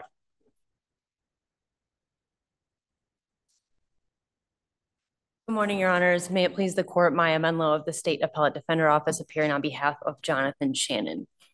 I'd like to start today with the 404B section of my argument. We've raised a number of things as prosecutorial error and then in the alternative as ineffective assistance. This 404B issue is pretty flagrant. And in fact, the prosecutor concedes that testimony about Mr. Shannon allegedly being a drug dealer was inadmissible and was improper. And it was other bad acts evidence and totally irrelevant in a CSC4 case. It only served to prejudice the jury against Mr. Shannon. We disagree, however, about prejudice. And here, the prejudice is, to me, quite obvious. We're not talking about just any drug. We're not saying that he sold marijuana or, gave someone a prescription pill when he shouldn't have. This is heroin in the middle of an opioid crisis. And the prosecutor asked several questions to further develop this improper testimony. He asked whether the witness got heroin from Mr. Shannon specifically. Of course, she says she did. Then he asked if she had ever used heroin before she met Mr. Shannon, and she said she had not. So now we have the jury hearing testimony that Mr. Shannon is supposedly a heroin dealer and also a heroin pusher, if we believe what the witness has to say. So again, this drug is killing thousands of people every year. It's a major public health crisis, and it has nothing to do with the case, but it's part of the case. To make matters worse, the prosecutor then argues in closing, and again mentions the heroin, says Mr. Shannon has a history of delivering heroin. So this is a plain error if I've ever seen one. It affects Mr. Shannon's substantial rights because we know that jury members may have biases, personal experiences, other hangups about heroin. I'm sure we've all read transcripts in a case involving drugs where jurors are excused because they have a personal experience, they have a family experience. It's just going to be too difficult for them to sit on this jury involving a case with drugs. Well, here, those questions weren't asked because this is not a case involving drugs. So there may well have been members of the jury who had those hangups and who had those biases and nevertheless convicted Mr. Shannon here. The Michigan Supreme Court and this court in many cases have recognized that errors are particularly harmful in credibility contests, which this was one, where you have testimony by a witness, no DNA, no video, nothing else that definitively demonstrates that this happens. Of course, those cases are prosecuted and they can be properly prosecuted. But in this case, just about every error that you can imagine in a CSC case occurred. There's another, but perhaps less egregious 404B type of issue that is worth mentioning, especially because this is a cumulative type analysis and we've raised cumulative errors sort of separately underneath this umbrella, but the court can certainly look to the cumulative prejudice. And that additional issue is that a detective testified at the prosecutor's prompting that she knew Mr. Shannon from another investigation and that she didn't go and talk to him because he had retained an attorney in connection with another incident that had been reported. Now, the prosecutor says that Mr. Shannon could have been a witness, and so the jury didn't know necessarily that he was a suspect. I don't know whether witnesses these days are retaining attorneys, but I think it was very clear from the testimony that the jury could have and likely did infer that Mr. Shannon is this big bad guy, right? Because he deals heroin, he's involved in another incident, and that's exactly the type of scenario and the type of prejudice that 404B is designed to prevent. So this court should find that that was plain error and warrants reversal. And then in the alternative, of course, we've raised ineffective assistance, but I do sort of want to give that a little nuance here. The prosecutor is asking this court to rule that the trial prosecutor can introduce inadmissible, unnoticed other acts evidence, essentially ambush trial counsel with this stuff about drugs and this other investigation. And then when trial counsel doesn't object, then we have no remedy. And that there's just nowhere we can go there. And so that is frustrating, right? Because in the moment, trial counsel might make a decision to stay away from the drugs because it is harmful and they don't want to inflame the jury further and call more attention to it. Now, in this case, I wish the trial attorney had called for a sidebar and put it on the record, outside the presence of the jury, done something to preserve the objection. I wish that had happened, and that's why we raise it this way. But this court should not find that there's no deficient performance and no prejudice because of the prosecutor's ambush. And so I just wanted to put a finer point on that because it's raised both ways. It's got merit in both iterations, but to me, the better home for this is in prosecutorial error. If there are no questions about that issue, I will move on to the admission of the text messages, which were hearsay. These are messages between the complaining witness and a third party stating the allegations against Mr. Shannon all over again. And of course, just like any hearsay that restates prior or the same allegations over and over again, these allow the jury to conclude that this witness is credible because she's telling the same story over and over again. Go ahead. I'm sorry. No, go ahead. This is one of those situations too, where there actually was an objection and the promise was that this was coming in not to prove the truth of the matter asserted, but merely to show why what happened next, right? As to the text messages, unfortunately, Your Honor, the trial counsel stipulated to the introduction of the messages. Right, but there are other statements that she made, that the alleged victim made, where there was an objection and it was offered to prove that they argued that it was not being offered to prove the truth of the matter asserted, and then it was used for that purpose in closing argument, right? The prosecutor absolutely used it for that purpose, yes, and repeated in closing. She's told the same story 4 times. We haven't even started on the forensic interview yet, but that's another issue, right? So we're knocking down every opportunity for the defense to impeach her credibility or to call her credibility into question by introducing these improper hearsay statements. And of course it's briefed, but these are prior consistent statements that only come in under very specific circumstances, and those circumstances are not present here. Yes, so thank you for the question. And yeah, I'm sorry. I mean, I didn't mean to pull you away from what you wanted to make, because I recognize that there was a stipulation on some of it. And that was error, and we raise it as ineffective assistance. It's totally unclear why an attorney would stipulate to messages coming in like these. And there's 2 problems with the messages, really. You've got the restating of the allegations that allows the prosecutor to argue she's credible, and then you have this reference to lock him up. Right. Lock this MF up. Right. Now, those are the text messages with her friend. Correct. Yes, between the complaining witness and the friend. Yes, so there are problems all over these messages, and they shouldn't have been admitted. Prosecutors should not have offered them, and trial counsel should not have stipulated. So we have 2 sort of different ways to look at this here. The discussion of the penalty, of course, the court knows that is way out of bounds. It injects this extraneous issue of penalty. The jury is not supposed to consider it. They're instructed not to consider possible penalty. But then when this is fed to them in a text message that says we want him locked up multiple times, it really does not comport with due process or justice. This is not the kind of trial that the public or any member of the bench or bar can sit by and watch and think that this was conducted fairly, because it just was not.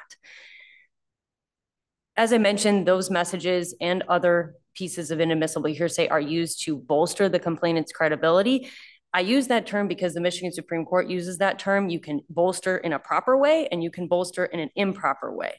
So when you use something improper to augment or enhance the credibility of a witness, you're improperly bolstering, right? The prosecutor doesn't have to stand up and say, I know this complaining witness is telling the truth, to improperly bolster. That's not what I mean. And that actually didn't happen here. That's one of the few things that's vouching, not bolstering. Correct, anyway. Exactly, Your Honor. So I just want to make really clear that I'm saying that the improper bolstering occurred with the inadmissible evidence, and that's what made it error. The last thing I'll say about the text messages is, even if the court finds that they were admissible or that error is waived, we've raised it as ineffective assistance, but we also have a responsibility as agents of as officers of the court and people who are supposed to be agents of justice to redact things that are improper. And so at the very least, these messages should have been redacted. As to the offensive comment, I won't repeat again. I promised I was going to talk about the forensic interview, so I will do that briefly. This was yet another instance of the prosecutor using prior consistent statements to boost the complaining witness's credibility. He asked, did you do a forensic interview? Did you tell them what you said here today? And did you tell them the truth? I mean, that is so problematic. And in fact, I didn't raise this because I wasn't aware of it at the time I wrote my brief, but it's worth mentioning that your former colleague, Judge Shapiro, has commented in at least one case that not only is the type of evidence that came in here problematic, but any reference to a forensic interview could be problematic, and usually is. There are some situations where I could imagine a forensic interview being admissible. We talked already about prior consistent statements that there are limited circumstances where they come in. Here, though, we have prior consistent statements with no recent charge of fabrication, and the complaining witness getting on the stand and saying, I told them the truth, I told them what I did here today. It's just like in a theft case, for example, an officer coming to the scene, talking with a victim of a theft, and then getting on the stand at trial and testifying to, yes, I talked with the victim of the theft at the scene. I heard him testify in court today. They were the exact same thing. He hands you the report. Can you review the report? Will it refresh your recollection? Yes, he reviews. Now look up. Is what the victim said on the stand the same thing that you put in your report? Yes. I mean, there's many, many reasons we don't allow that, but that's the exact equivalent of what happened here, was the complaining witness being allowed to say that she said the same thing previously, and the prosecutor using it in closing repeatedly to emphasize that that makes her credible. I also take issue with some of the things in the prosecutor's closing argument, but my brief addresses those. I want to take one more second, though, to talk about cumulative error. So if we take one of these errors in isolation, maybe it's not enough. I think especially the mention of Mr. Shannon's past is more than enough to warrant reversal. But even the court disagrees with me. You can look at each of these things individually and accumulate the error. And I've briefed that. I've given some examples of situations where the prosecutor has stepped out of bounds one too many times for this court or for the Sixth Circuit or for other courts, and they say, we just can't have this. We just can't have a situation where the prosecutor is repeatedly doing things that are not even on the line, right? That are over the line, and that, because that doesn't result in a just outcome. And that makes the public feel like there's no justice, there's no fairness when the prosecutor is doing these things repeatedly and using these pieces of inadmissible evidence to convict the accused. You can also look at cumulative error under the ineffective assistance framework. So I'd ask the court to do that as well. If it doesn't find plain error, which I wholeheartedly believe there is here, you can also look at the ineffective assistance issues that we've raised and accumulate that prejudice to find that ultimately, had trial counsel been effective, there's a reasonable probability of a different outcome. In a case where there was DNA or video, this might be a little bit different. We would have a harder time. Here, there's none of that. And it was a credibility contest. Repeatedly, this court and the Michigan Supreme Court have treated those credibility contests differently. So given that, unless there are any questions about the new trial issues, I would like to ask this court to vacate Mr. Shannon's convictions and grant a new trial. As to the sentencing issues, I've raised a couple of things regarding the Sex Offender Registration Act. I'd like to just point the court to the case of People versus Cardaz, K-A-R-D-A-S-Z. It's a Michigan Supreme Court case number 165008, where the Michigan Supreme Court has granted leave to determine whether the sex offender registry and its lifetime requirements as applied to a person who is convicted of CSC 1 is cruel or unusual. Of course, that's a much more serious case than we have here. This is a CSC 4. So I'd just like the court to be aware that that is a live conversation, and I'm not aware of any binding precedent that says a 25-year mandatory registry with no risk assessment and no off-ramp is proportionate to a CSC 4. So I'd ask the court to take a look at that as well. I'll reserve my remaining time. Thank you, Your Honors. One more time, Your Honors. Katie Went with the Kent County Prosecutor's Office on behalf of the people. I know there's several issues here in the brief, and so I want to focus my argument on the points that defense counsel made in my response to them today, starting with the 404B evidence. So I think there was a little bit of a mischaracterization in our response, and I don't fault Ms. Menlo for that. She's a fantastic attorney who I enjoy working with. But with respect to what we are conceding here, I'm conceding that there was no notice of a 404B. I'm not conceding that this evidence would have been inadmissible under 404B had that notice been provided. So we jump straight to the prejudice just because, you know, when you read Strickland, it can be more efficient to just jump to the prejudice aspect. Same with plain error affecting substantial rights, recognizing that this was unnoticed. But I believe that had trial counsel or trial APA in this case noticed this as 404B, it would have been relevant, and it was relevant to establish the opportunity here. So our defendant in this case, the only way that he's connected to this family that we know of is through this drug activity. And in this particular case, we have testimony he was the drug dealer for our victim's mother. He was originally, yes. right, but then, they call him uncle, he becomes friend. So at the point she's there, the drugs really have nothing to do with her relationship with him. So I understand that point. And I would point. Well, it's an important point. Yeah. And I also would point the court to the testimony that he was cleaning up. So this isn't as, I would say, as harmful or as prejudicial as evidence if we were to say, he's still actively involved in drugs. We're just painting him as this drug dealer whose propensity is being argued to the jury. But when we look, even if I accept the position of the court and the arguments made by defense counsel, when we turn to prejudice, we turn to whether this affected substantial rights under the plain error analysis, and then prejudice under Strickland. But stop for a minute on prejudice. Sure. This, at least as far as I can tell, is just a straight up credibility contest. There's no corroborating evidence. There's no forensic evidence. There's no nothing. It's just his word against her word, right? I would disagree to some extent. I would say that the mom's testimony is corroborating of her demeanor after this occurred. She comes home and mom says she's hysterical. Right. So it corroborates the victim's testimony that something happened to me that night. I was touched by him in some way. Otherwise, if this was the case, victim came home, went to bed, mom was still asleep, none of this happened, I would agree that it's a straight he said, she said. But I think mom's testimony does corroborate that something happened to the victim that evening. So when it comes to prejudice, I make this point in my brief, but no party in this case was drug-free. I think we have three main actors in this case. We have mom, we have victim, and then we have our defendant. And there's testimony that came in throughout trial that all three of these individuals were involved in drug activity. Mom testifies, he was my drug dealer. I did heroin. I was a drug addict. So that gives reason potentially for the jury to be prejudiced against her. There's testimony that the victim was smoking marijuana underage with her boyfriend. That gives reason for the jury to prejudice her. And then this testimony about the defendant. But in terms of the charged offense, criminal sexual conduct, drug use, it could have easily been resolved without mentioning anything about drugs. The jury didn't have to learn about mom having a heroin problem. We've seen the closing why that happened, but the prosecutor elicited that information. The jury didn't have to hear about defendant being involved in drugs or being a drug dealer for this criminal sexual conduct because it had nothing to do with the crime.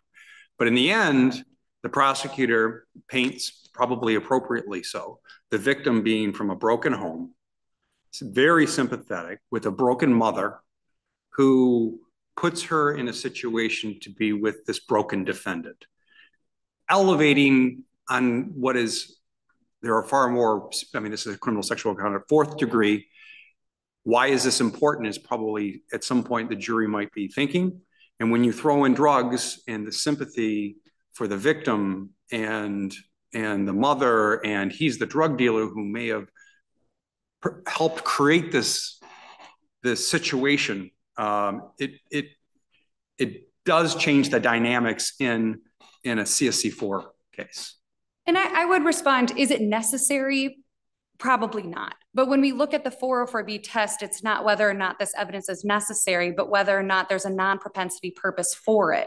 And I would submit to the court that it wasn't used for propensity in this instance, but it was used to show the opportunity that this defendant had to become close to this victim and how this defendant was in this victim's life. But you also have to show that it's not substantially more prejudicial than probative. That's where I'm struggling with this. I'm not suggesting that you couldn't conjure some proper purpose for putting it in, but my gosh, what is this evidence doing in a CSC case? And I understand the difficulty of the argument I'm making, Your Honors. And so that's why, instead of flushing this all out in my brief, we went straight to the prejudice aspect of whether or not this actually affected the outcome of trial. Well, go to her next point about the fact that he was under investigation and he hired a lawyer. What in the world was that doing in the record? I don't know why this testimony was necessarily elicited with respect to the investigation, but when I read through it, what I grabbed from this was it explained why she was not able to have contact with him. Oftentimes what we present to a jury is, we called the defendant, he didn't answer, we called the defendant, we were able to talk with him. And in this case, she explained why she wasn't able to have that opportunity, because he had a retained attorney with respect to a different incident. So I see your face, Judge Yates, and I understand that my argument is not very convincing in that regard. But again, I'm up here making the best argument I think I can. With respect to the hearsay issue, I know counsel recognized the waiver, and so we're more on an ineffective assistance type of issue here. I would argue, first of all, that I think I would want to point out to the court that there were redactions made to these text messages. So this wasn't a flimsy, let's just let this be before the jury. The record shows that this attorney here and the trial APA worked together to find out or to determine what needed to be redacted. So there was some trial strategy here that we don't have a record of at this point in time. But when you look to the actual trial and the testimony that came in about the text messages, these weren't read to the jury. I mean, it was submitted to the jury, but it wasn't so inflammatory that our trial prosecutor walked her through it. You say here he wants to be locked up. Why do you say that? Or you say here that he touched your butt. That's exactly what you said in trial today. That's not pointed out. It's, why did you text her? Because I thought she would listen. Well, the problem is in the closing argument. I don't know how you can make the argument you made if you read the closing argument, because it's not used just about contacting the police. He rams it home. Somebody has to have a talk with this prosecutor. Knowing the rules for a fair trial, because this has been exceeded at a great length. I did read the closing, Your Honor, and the most I can say about that is just the jury instruction that they're not supposed to consider the lawyer's arguments as evidence. But I also, I see the writing on the wall with respect to this case. So I'm trying to make the best argument I can by also being respectful to the court's position. But I do know that he said that in the closing. So it did use it in a different way than it came in. But I think all I can argue to the court at this point is those jury instructions and whether or not that cures the prejudice in that case. With respect to the forensic interview, counsel very kindly sent me the case that she referred to in her argument today. It was Dunafin, People v. Dunafin 358070, which Judge Shapiro wrote a concurrence for. I would distinguish our case from that case in that, well, one, this court found no error, and I believe Judge Yates was on the panel of that with respect to the forensic interviewer's testimony. However, in that case, it was the forensic interviewer taking the stand and talking about the protocol and how they set up a process for victims or alleged victims of sexual abuse to tell the truth. So it was about, we try to clear the air for suggestibility. We establish a rapport with them. We create a neutral environment with them. And that's not what we have in this case with respect to the forensic interview. The trial prosecutor did ask about the forensic interview. Did you undergo one? Did you say the same thing you said here? Were you telling the truth? Yes, but no specific statements were elicited through the forensic interviewer, which is when I think this becomes very inflammatory, is when you see a prosecutor put the forensic interviewer on the stand and testify about the disclosures made. So I would distinguish the cases in that way. And then the concerns that Judge Shapiro had about forensic interviews, I think relate more to the type of testimony that was at issue in Dunafin. Apart from that, I would rely on my brief with respect to the SORA issues, recognizing the case that sister counsel raised as well that's before our Supreme Court. But otherwise, does this court have any other questions? I don't. Okay. Thank you, Your Honors. Thank you.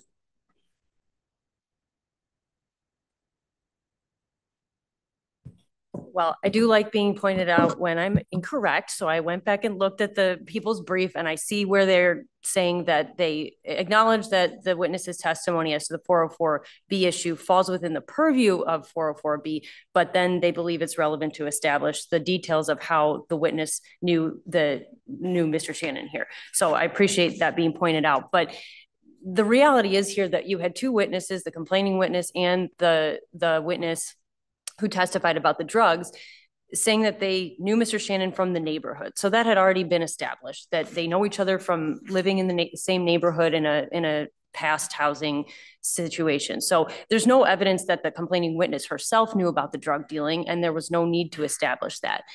What's very important here is that even if this had been offered for a proper purpose, I believe it would have been excluded under MRE 403 because it is more prejudicial than it is probative by a mile. And the court is already well aware of this case not involving any drugs, except that the complaining witness used marijuana on the night of the incident, which of course is relevant for an entirely different purpose. Her perception of events, her ability to remember things, I mean, that's coming in every time. But nothing about heroin was relevant and had no place in this case, as I think the court recognizes. The question of whether it was proper for the detective to testify that she had tried to interview the defendant or wanted to interview him, but then was not able to do that because he had retained an attorney, that might have been appropriate if the defense had raised the issue of you didn't interview the defendant, right? You didn't interview Mr. Shannon, you know, your investigation was incomplete. We've all seen that done, but that did not happen here. There was no door opening. So that was improper under 404B as well. As to the text messages, I had wanted to point out and forgot that there was no limiting instruction given. So they were admitted into evidence, they were referenced in closing, there was no limiting instruction about you can only use these for some limited purpose. So they were absolutely fair game for the jury to improperly use as evidence of Mr. Shannon's guilt. And the last thing I'll say is that the way, and it's a concurrence in an unpublished opinion, but I just find the points really persuasive. The way I read Judge Shapiro's concurrence in Donovan is that any testimony that the complaining witness has participated in a forensic interview is inherently problematic. And what he says is that those references implicitly inform the jury that the child made or reiterated the allegations of abuse during a specialized procedure and that the examiner found the child credible, even without the examiner testifying to that. And the way that Judge Shapiro comes to that conclusion is that he says it does not take any special insight for the jurors to realize that the fact that defendant was charged with crimes after that interview means that the interviewer confirmed the allegations or found the complaining witness to be credible. So that's even just in the context of the fact of the complainant going through the interview. But here what we've raised is that the complainant sat in court and said, I said the same things in the interview as I'm saying today, and I was telling the truth. So again, one of many examples of prosecutor error in this case that requires reversal. Okay. Thank you, Your Honors. Thank you. Thank you. That matter is submitted. That takes us to the end of our 10 o'clock docket. We'll resume court at 5 minutes after 12.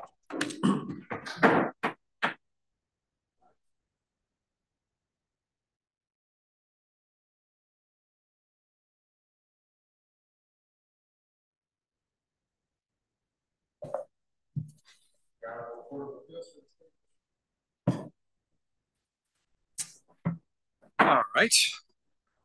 Good afternoon. We are here now to hear our first case on our 11 o'clock call.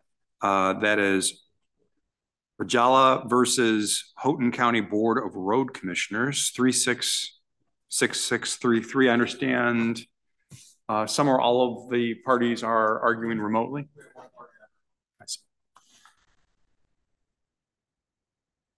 So I show 3 attorneys endorsed.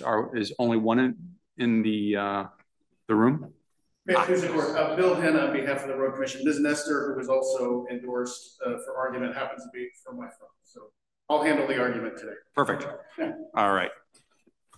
All right. Well, then go right ahead. Good morning. Well, good afternoon, Your Honors, and may it please the court. I'm Michelle Holly, and I represent the plaintiff here, George Ryla. Thank you for allowing me to appear remotely, as my client and I live in the Upper Peninsula, and I would like to reserve a minute for rebuttal. This case is about the safety of the residents of Ryla Road. The patriarch of the family, the plaintiff, has for years requested that the road be made safe and passable. He was forced to seek a writ of mandamus to require the commission to maintain the road he and his family must traverse to reach their homes. There is no other route to access their homes. The impassability of the road for 3 weeks to a month each year does not meet the statutory requirement, which is that a county shall keep in reasonable repair so that they are reasonably safe and convenient for public travel, county roads. As is articulated. Well, hold on just a second. The use of the word reasonable makes me nervous in any case where there's a request for writ of mandamus, because you have to show a clear legal right and the other party has to have a clear legal duty. And obviously a road commission has to balance the safety of all the roads in the county and decide where to allocate resources, doesn't it? Yes, of course it does. And that brings me to my next point, Your Honor, which is that in this case, an ambulance will not even try to access the residents of Ryla Road. The school bus doesn't run. The sheriff has issued a statement saying that the situation makes the road unsafe for the residents of Ryla Road. And this is particularly troublesome because one of the residents of the road has type 1 diabetes, and there are children who live down this road. And so it's not just repairing the road here, it's a major rebuild, isn't it? I mean, they have to raise it up above the flood level, which sounds like it's at least 2 feet up, right? Well, Your Honor, the law states that a defect in the road bed, is eligible and must be repaired under this statute.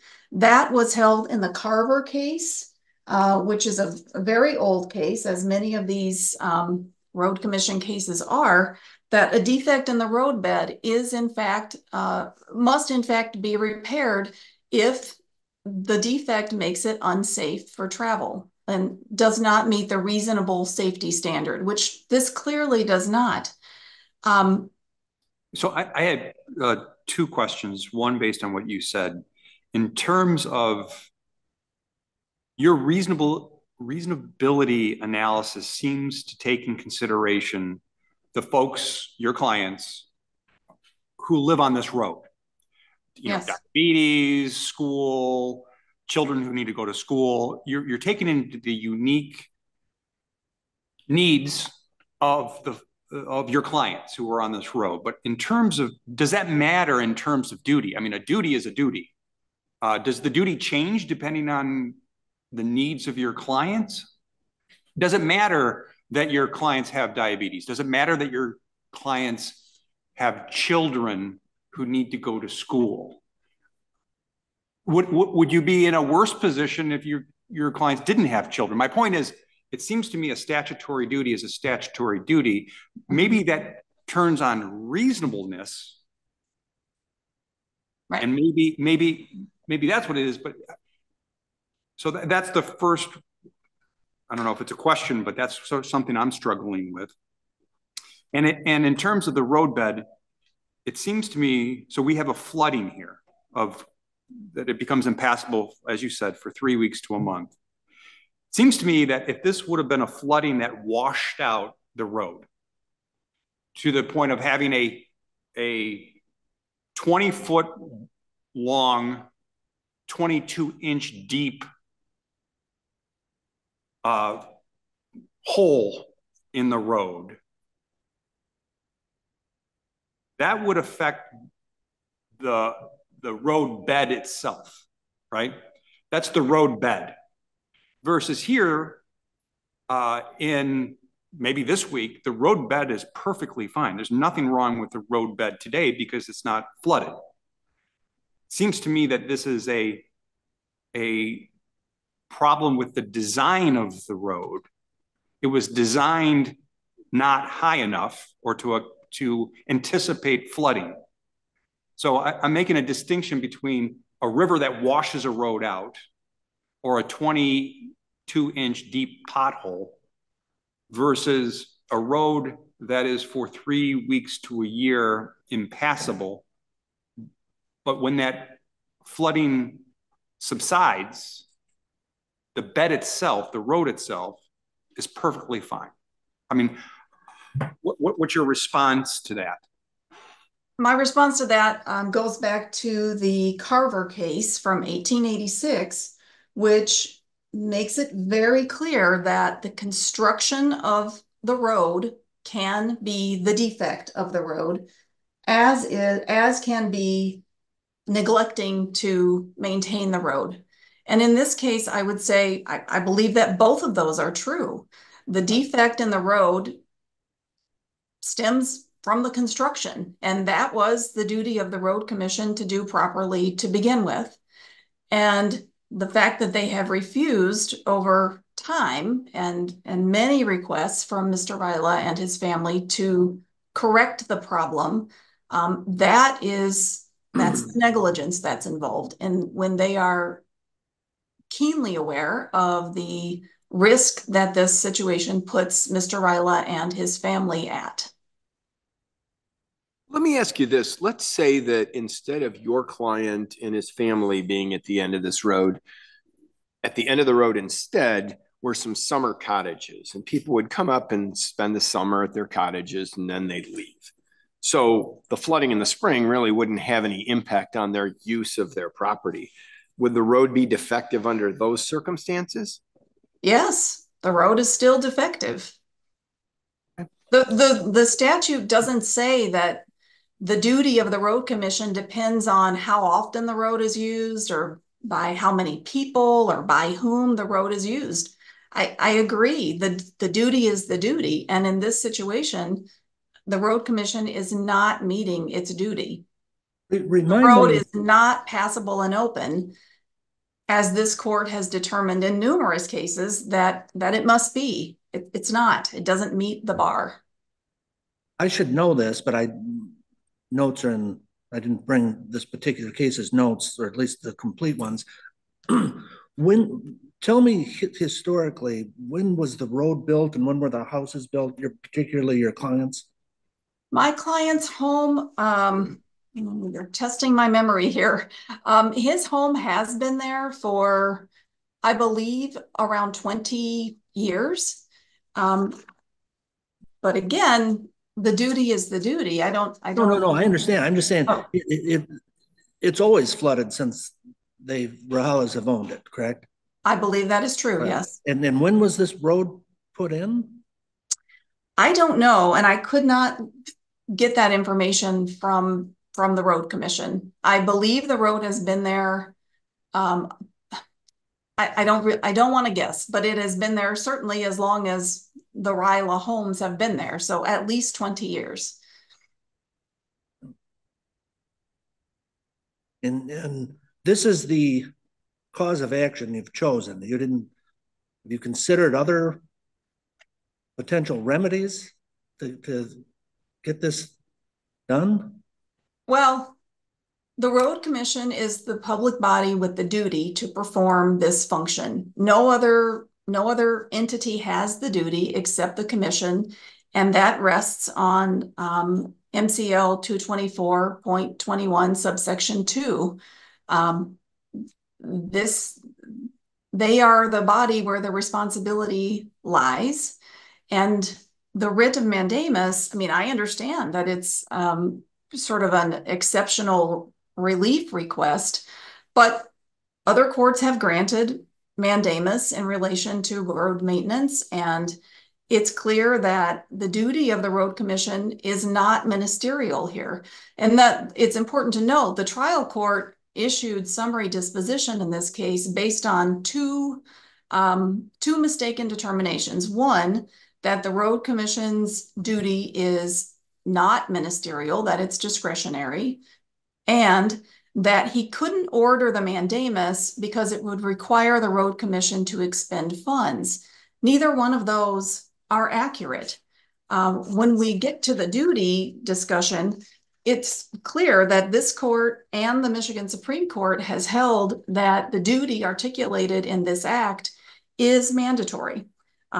The word shall is used, which has been used in other statutes, of course, and which this court has determined on numerous occasions, fairly recently in 2020 in the Warren City Council versus Buffa case, that shall means it is a mandatory directive, not a discretionary one. And interestingly, this act uses the word may when it discusses how the maintenance and repairs can be performed, but it uses shall when it says the duty has to be performed. Yes, this is not. Some municipalities tried to make the same argument about repairing sidewalks we're broke. We've got 500 miles of sidewalks. We can't fix them all. And the courts have said tough. I mean, you don't get an out for that. Right. And furthermore, oh, I'm sorry to interrupt this. The Zoom is a little awkward sometimes. Isn't there a problem with discretion if we try to order them to fix it in some particular way, though? I mean, obviously they could build a bridge, they could raise it 3 feet. There are a lot of different ways to address it. So right. if you write our writ of mandamus for us, what does it say? The relief that was requested in this case states that what is sought is for the trial court to enter an order compelling the road commission to repair the road and make it safe and convenient for public travel in accord with their mandatory duty. I agree with you. This court nor the trial court could order specifically the road be raised so many inches. That's not allowed. Or so many culverts of such a capacity need to be installed. Not allowed. The road commission does have discretion about how to meet their duty, but they don't have discretion about whether to meet their duty. That's the crux. What about when? I mean, when would they have to have that? Would we say within 12 months? Or what would you be asking if either us or the trial court, if we agree with your position, when would they need to do it? By all deliberate speed? I mean, when does it need to be done by? Well, my client certainly would like it done before next spring. I realize that is not likely and not reasonable. However, within 2 years seems to me reasonable.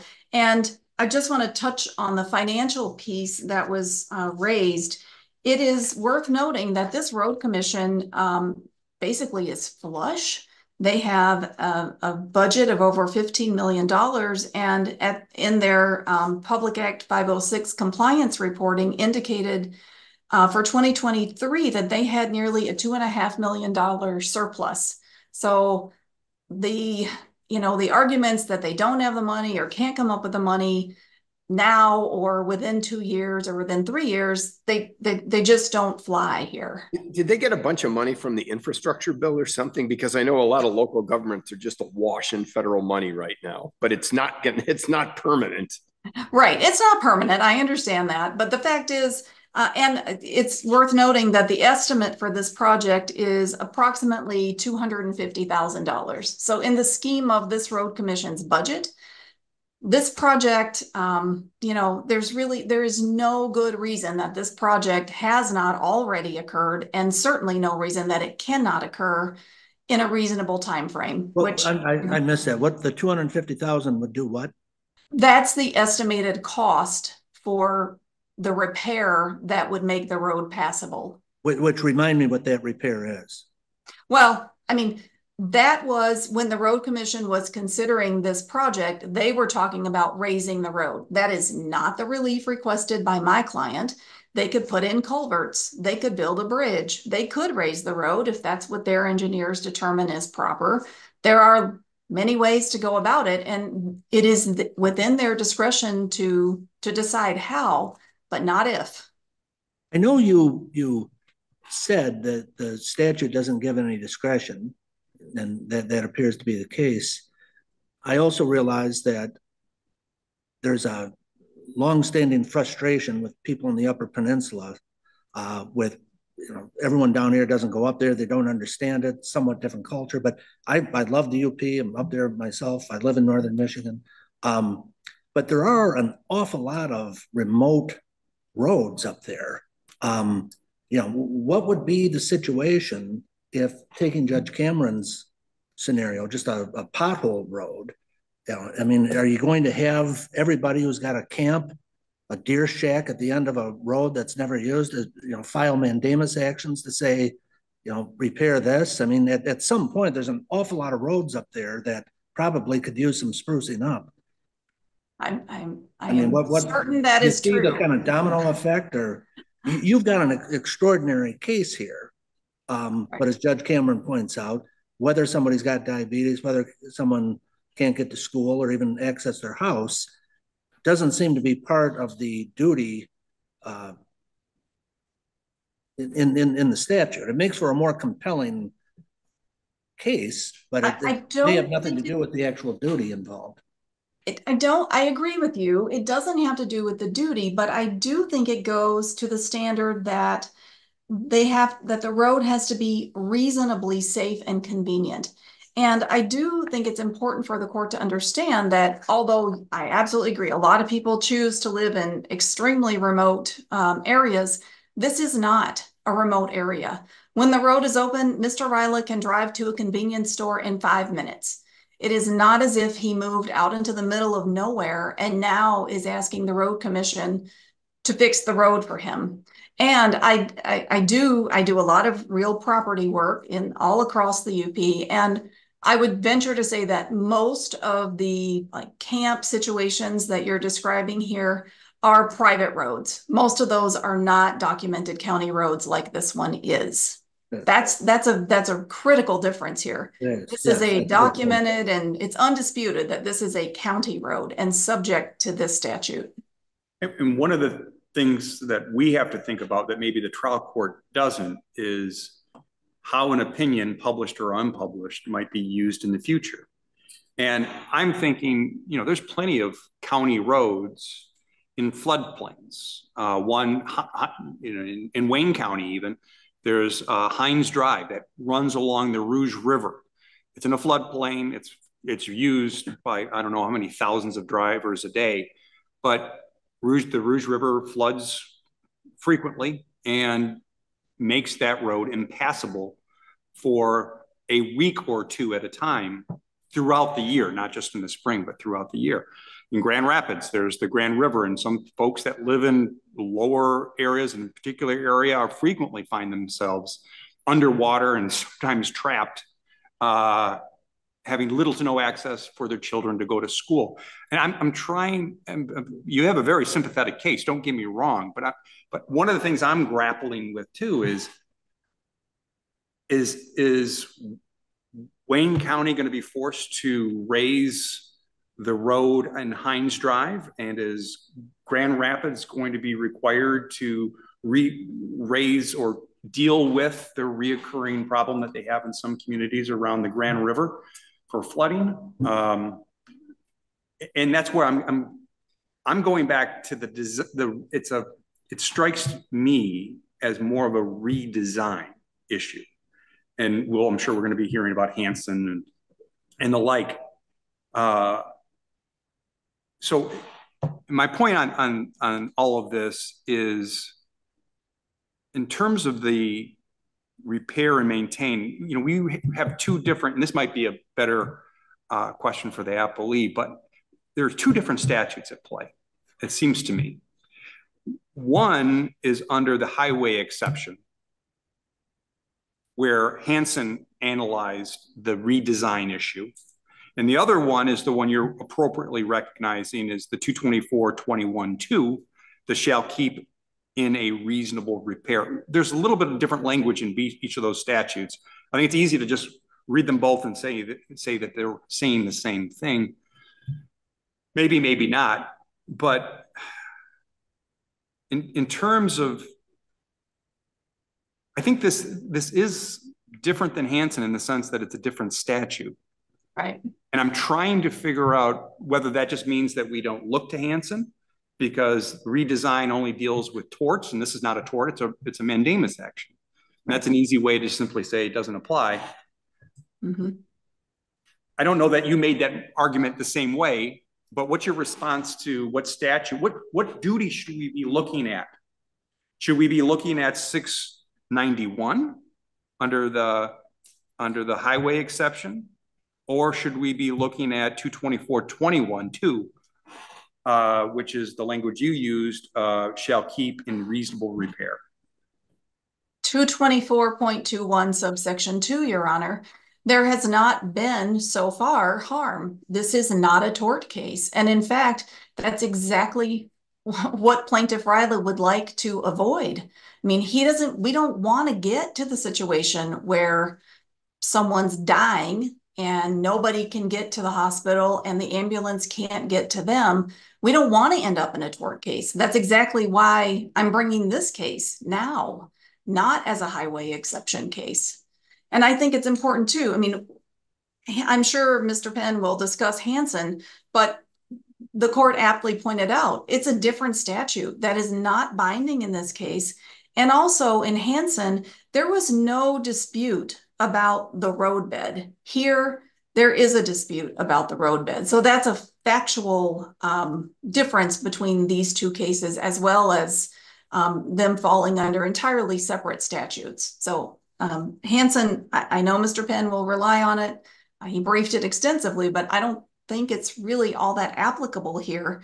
And even if the court does think so, it's important to point out that the Hansen court also stated that maintaining what has already been built in a state of reasonable repair so as to be reasonably safe and fit for public vehicular traffic is a basic duty of the road commission. So Hansen, was about improving the safety. This case is not about improving the safety. Many of those tort cases, that's what they're arguing, but this is not about improving the safety. This is about bringing the road to the barest of minimums, that it be passable and open, as this court determined they have to be in numerous cases, including the Skogman case. That case is interesting here because that is one of the so-called natural accumulation cases, but that case had to do with ice and snow. And the court held that in that case, the road commission was not liable for the fatality that occurred because the commission was in the act of trying to make the road passable. The difference here is that this commission has made no effort to make the road passable, none. One second, Judge Yates. Well, I appreciate your courage in trying to take on the mandamus request, because that's about as hard as it gets for us. But what concerns me is the key term seems to be repair, and what you're asking them to do is not restore the road to any perfect or near perfect condition that it was when it was first installed, but instead you're asking us to dramatically change the road, because that's the only way we can solve the problem, right? I mean, I don't think that's necessarily right. Culverts could be installed, a bridge could be installed. And again, the Carver case determined under the precursor to the controlling statute here, that a defect stemming from construction is still a defect that has to be repaired to this standard. So I understand the complexities of this case when we start talking about the applicability across the state. But I think one difference here is the reasonably safe piece. My understanding about the geography, basically, of the other roads that run along the rivers that you raised is that there are other ways for those residents to get out of their homes. That is not the case here.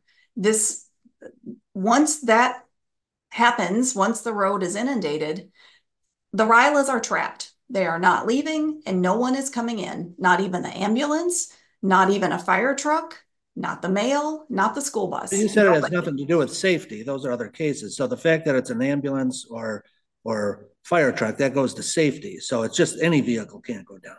Correct. Right. And right. Your argument's basically, look, you built this road.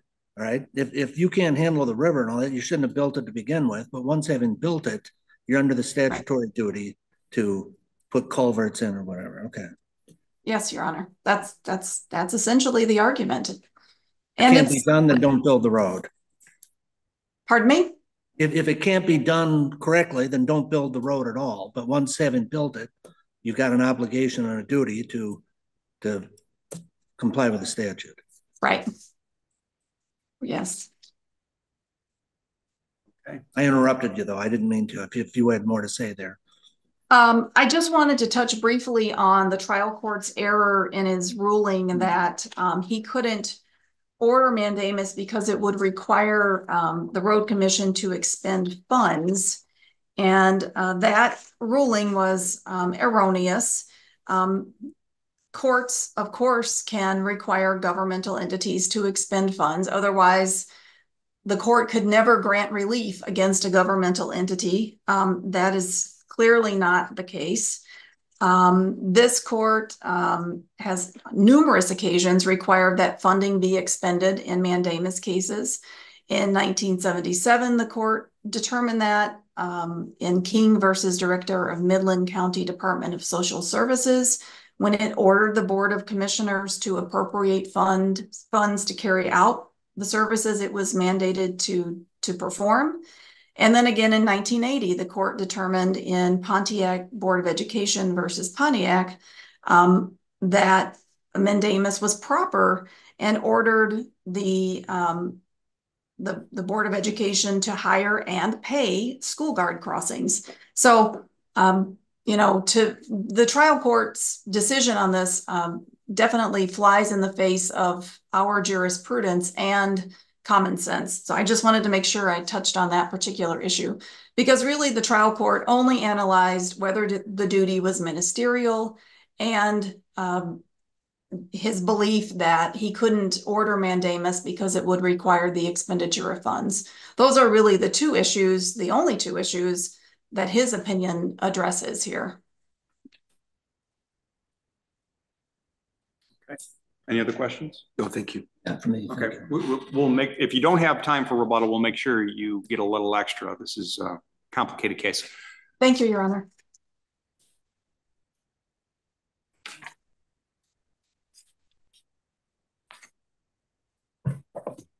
Good afternoon, Your Honor. May it please the court, Bill Henn on behalf of the Houghton County Road Commission. It's very obvious to me that you're familiar with the case and the issues. I'm always more interested in your questions than what I have to say, but I mean, to start, I think that there are a couple of different reasons why the circuit court has to be affirmed. I mean, he focused on the ministerial part of it. I think that that kind of overlaps with the duty part of the mandamus requirement, because, you know, the question is the duty that is imposed.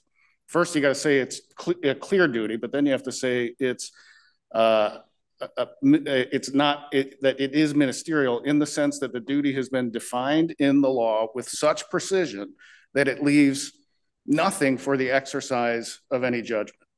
And, you know, I think that is such a powerful articulation of, you know, the mandamus requirement. And I think it shows why mandamus is an extraordinary remedy and is very rarely granted. And as you would apply it to this case, and I think the most obvious reason why the circuit court was correct is that the duty itself has been described, you know, in numerous cases as a very broad general statutory duty. Keep in reasonable repair highways under your jurisdiction. That duty is not so precisely defined that it leaves absolutely no room for the exercise of discretion in executing that duty. But isn't her argument that you have discretion as to what to do, but you have no discretion to do nothing? I think that is her argument, yeah. But I think I'm not sure your last comment specifically answered that.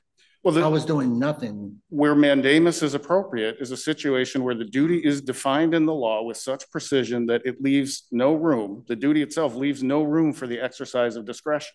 And our position is that fundamentally, the Road Commission's duty and the State Transportation Department's duty with respect to highways under its jurisdiction is left to its discretion. It is, you can't divorce the discretion from the duty, and the duty itself, I mean, that's just one sentence in a statute that leads to innumerable possible exercises of discretion in order to, you know, in order to fulfill that duty. And so we just don't think that this sort of thing, that the Road Commission's duties with respect to repair and maintenance of highways is amenable to mandamus. It's just not the sort of duty that courts have said, yes, you can have this kind of remedy. This is very different than, you know, a court issuing, the circuit court here, I think, had it exactly right. Hunting licenses, fishing licenses. You know, if a clerk of a county is presented, you know, proof of age and residence and is paid the fee, you get the hunting or fishing license. You know, that is a duty that is defined in the law with such precision that the clerk doesn't have discretion to say, all right, even though you've checked all the boxes, I'm not giving you. Judge Yates? I think it can be ministerial as long as you read the word repair to mean what repair means. All it means is take it back to the baseline of where it was. So if it's pockmarked, get it paved properly, right. Whatever the case may be. What makes me frustrated with this case is what they're asking for is really not repair. Correct. It's upgrade. Correct. And so I could see if they were actually asking to have it repaired, that there could be a ministerial duty. Is that the way that we should look at the case? Well, we have certainly made that argument. I think that's an important consideration. And even, today I've heard for the first time mentioned, well, they could put culverts in. That's not in the complaint. I don't remember it coming up at the hearing. And whether that's true or not, that's not a repair. Right, that's an improvement. If safety is the touchstone, you could have a road that was barely used, and then all of a sudden somebody built up a gigantic subdivision, and now the argument is, well, you got to grant mandamus because now it's not safe to have a 2-lane highway. It's got to be a 4-lane highway. Well, to me, that's in no universe a repair. Correct. Well, I would agree with that. I think this also goes to Hansen. I know the panel had questions about, well, is it the 1402, the 691-1402 duty that applies, or the 224-21 duty that applies? 224-21 is part of the general highway law. It's been around for a long time in various different iterations.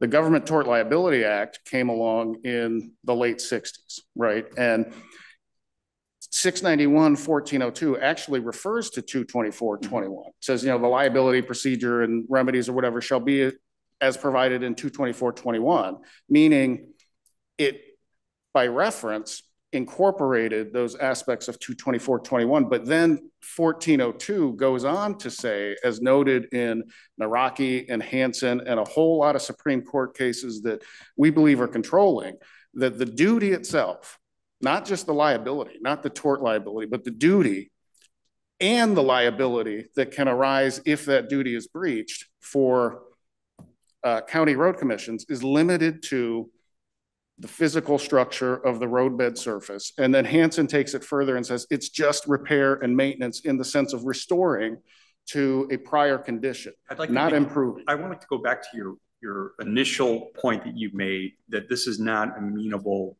to mandamus actions.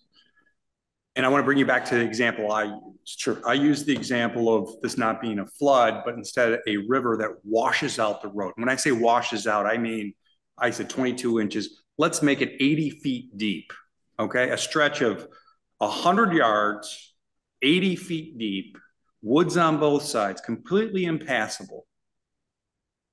Are you saying even under that circumstance, your client would not have a duty to fix or repair, better word, to repair the road because under a mandamus action, because this is not amenable to mandamus, given the nature of the discretion built into the statute? If there was an incident like that, if there was a highway washout, and it's happened, it happens. They had horrible floods in the UP, in Houghton many years ago, billions of dollars of roads that were washed out. So it does happen. The object there, that is an ongoing situation that makes the road not safe, not passable, right? So road commissions would endeavor to repair those. In that case, the major floods that happened years ago, it required a lot of federal money to come in. But my point is, the initial question is whether it's amenable. You said it's under no circumstances given the lack. So I've given you an absurd scenario to tease out from you how far you're willing to take that, because it seems to me that there is a point where the roadbed itself is damaged, not just potholes, but is damaged to such of an extent that a duty exists to fix it. Now, here, I've already laid my cards on the table. I don't think the roadbed has not been compromised. Yeah. There is some precedent for this. There's a case that's very close on point. We cited, I believe it's actually Exhibit 7 to our brief, our appendix. It's the Inwood case. And that was, I believe, late 90s, and the issue did involve the roadbed. It was an action for mandamus brought by a plaintiff who was seeking to, it was actually the township, seeking to require the road commission to make certain repairs, make certain upgrades to a road to prevent it from rutting. They were saying it doesn't drain water properly, so you need to do whatever it takes to prevent or to allow the water to drain, and that would prevent the rutting. And the court, citing earlier cases like the Wexler case that have sort of been on the periphery of these issues, said that sort of thing, just by nature, the Road Commission's decision as to when, as to how, and as to whether, the duty is actually implicated are so discretionary that it would be bad precedent for a court to start to dictate to administrative agencies how they make those determinations. And they mentioned the budget. The Road Commission has a finite budget. Everybody knows that. Courts historically have stayed out of the business of directing road commissions and other similar government agencies in allocating those funds. I think the common parlance is courts don't appoint themselves as road commissioners when they review these sorts of issues. And I mean, part of the reason for that is that there's political accountability, right? Road commissioners are either appointed by county commissioners or they're elected by the people. And if their decisions generally about whether to fix a Ryla road, or whether to spend $250,000 or $150,000 to bring in gravel, whether that's appropriate given the larger needs of the entire county, which the Road Commission has to always keep in mind. Those are decisions that courts typically say, look, these are vested in these political entities, and it's not a court's place to use mandamus to start to redefine those roles, to start to remake those judgments. Now, all of these arguments, okay, in the end, when it's all said and done, yep. There's a problem here, right? I mean, these people can't get to their house for 2-3 weeks a year. Is it just they're just out of luck? I think it's very clear that the Road Commission has not been unsympathetic towards them. I mean, when they made the initial complaints, I think sister council said it went back to like 2019. They've lived there since 2010. The patriarch, the senior, Mr. Ryla, and the complaint alleges that this has been happening every year since 2010. But starting about in 2019, they went to the Road Commission, they went to the township, they went to the county board of supervisors, and they said, do something about this. And the Road Commission was not unsympathetic towards them. It got a quote, right? It said, well, and I think the emails are all in the record here. It's a very clear sequence of what happened. But, the Road Commission said, here's what we could do. We could bring in $65,000 worth of gravel. It's not entirely in our control because this is the Sturgeon River. This is a major waterway.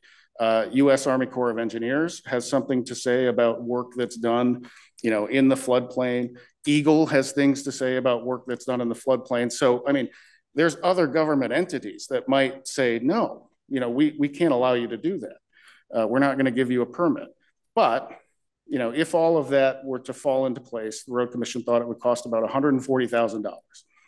That presents another problem for the Road Commission because they are restricted under Act 51, which is the Highway Transportation Fund statute, that for improvements to local roads, local township roads, which is what this is classified as, the Road Commission cannot spend more than 50% of the cost of the project using Act 51 funds. So those funds are restricted. The other 50%, and it could be more, some road commissions require 100% funding from other sources, but that has to come from the township. It has to come from a private entity. It could be federal funds. It could be state TDEF grant, money. Some other source has to cover 50% of the cost of that improvement. And so the Road Commission again says to them, well, our hands are tied. Even if we could do this project, even if we wanted to do this project, we have to get permits from Eagle, maybe the U.S. Army Corps of Engineers. We have to get money. We have to get matching funds from a township or a private individual or some other place just to be able to put the project on our roster. And that's where I believe the plaintiffs went to the county and said, well, you have all these ARPA funds. This was the COVID money that came out and that was distributed to a lot of counties. And this particular county decided to earmark a certain amount of funds to all of its townships to use for highway improvements. I don't remember exactly how much this township got. I think it was $150,000, $160,000, $200,000, something like that. But the township decided not to allocate any of that money to the Ryla Road improvement. So, again, even if you were to order the road commission to, writ of mandamus to fix this, stop the flooding, it's not entirely within their control. You'd have to use other funds unless if the township still refuses. Well, I mean, the road commission can ask the township to pay for it, but the township doesn't have any obligation to say. And, the township is making decisions about how it wants to allocate that money across its township roads. And I mean, there are 2 houses on this road.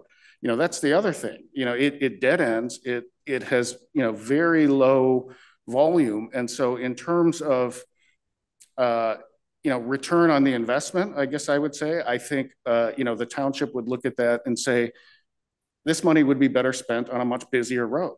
Your sympathy is quickly evaporating. Well, it's the reality of the situation, right? And I'm not unsympathetic. I don't think the road commission was unsympathetic, but at some point when these decisions are made, they're left to entities like the township that have tough calls to make. You had mentioned the culverts not being in the complaint, and right. I'll confess my mastery of inverse condemnation law is not all it can be, but do they have a claim for that? That for your an inverse condemnation, or inactions are diminishing the value of their property by having a road that's inaccessible? What did the road commission do? I mean, I guess the inverse condemnation would not, it has to be direct action directed at the plaintiff's property. I don't believe it can be inaction. I mean, I think that's my question. I think their issue here is that, there hasn't been this improvement that's made. I don't think not making an improvement can become an inverse condemnation. At least I haven't seen. What's your response to appellant's argument that 1402(1), the highway exception, has nothing to do with this case because it doesn't involve a tort, and therefore Hansen has little or no applicability, the redesign issue. Right. So I would, from my perspective only, this seems to be a redesign. But the question is why does that matter? Because I think the argument is that this has nothing to do with a tort, so we shouldn't be looking at the highway exception. First of all, I think you have to read the statute the way that it's written. You have to give the plain language its meaning. 1402 is beyond just liability. It defines the duty, and those are separate concepts. The duty that's imposed to repair and maintain highways is this, and the liability that can arise from it is limited in a lot of different ways. But I think just a plain reading of 1402, and especially the fact that it refers to 22421, I mean, it sort of incorporates it by reference. The standards are supposed to be the same.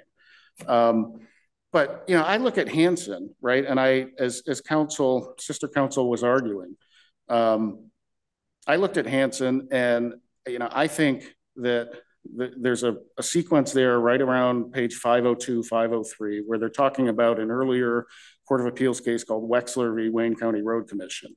And they quote that case and they say, legislature thus did not purport to demand of governmental agencies having jurisdiction of highways that they improve or enhance existing highways as by widening existing lanes or banking existing curves, that they augment existing highways as by adding left turn lanes, or that existing highways be expanded as by adding new travel lanes or extending a highway into new territory. So they're talking about the duty there, right? And this is completely agreed to with in Hansen. They say what the plaintiff sought in this case was to create a duty to design or redesign the roadway to make it safer by eliminating points of special danger or hazard. However, there is no such design duty included in the statute. They're not talking about liability. They're talking about the duty. What are road commissions required to do by this duty?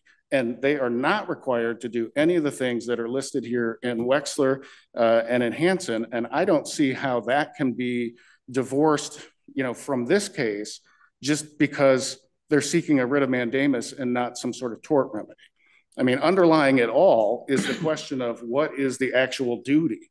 Mandamus involves a duty. Tort liability involves a duty. We're arguing here, what's the duty? We know what the duty is. It's in black and white in a lot of cases from the Court of Appeals and the Supreme Court. And I think that, again, not unsympathetic to the plaintiff, but I think that's where this case fails, as a mandamus action. One thing I want to say, I was very surprised to hear about the budget of the Houghton County Road Commission, because that's not in the record. It wasn't at the time the case was decided. It isn't now. It's not in any of the briefs. So I would respectfully submit that, the court shouldn't pay any credence to representations about, whether the road commission is flush with cash. For sure, the budgetary status of the road commission changes on a day-to-day basis. For sure, absolutely, for sure. They have to do reports, and I'm guessing what council has done maybe has gone to a website or something and pulled off a report that has like a balance statement. But that doesn't speak to how much of that money is earmarked. There are projects that are planned years and years in advance. So just because you have X amount in your bank account doesn't mean that that's all, liquid. It's not in the record anymore. So. It is not in the record.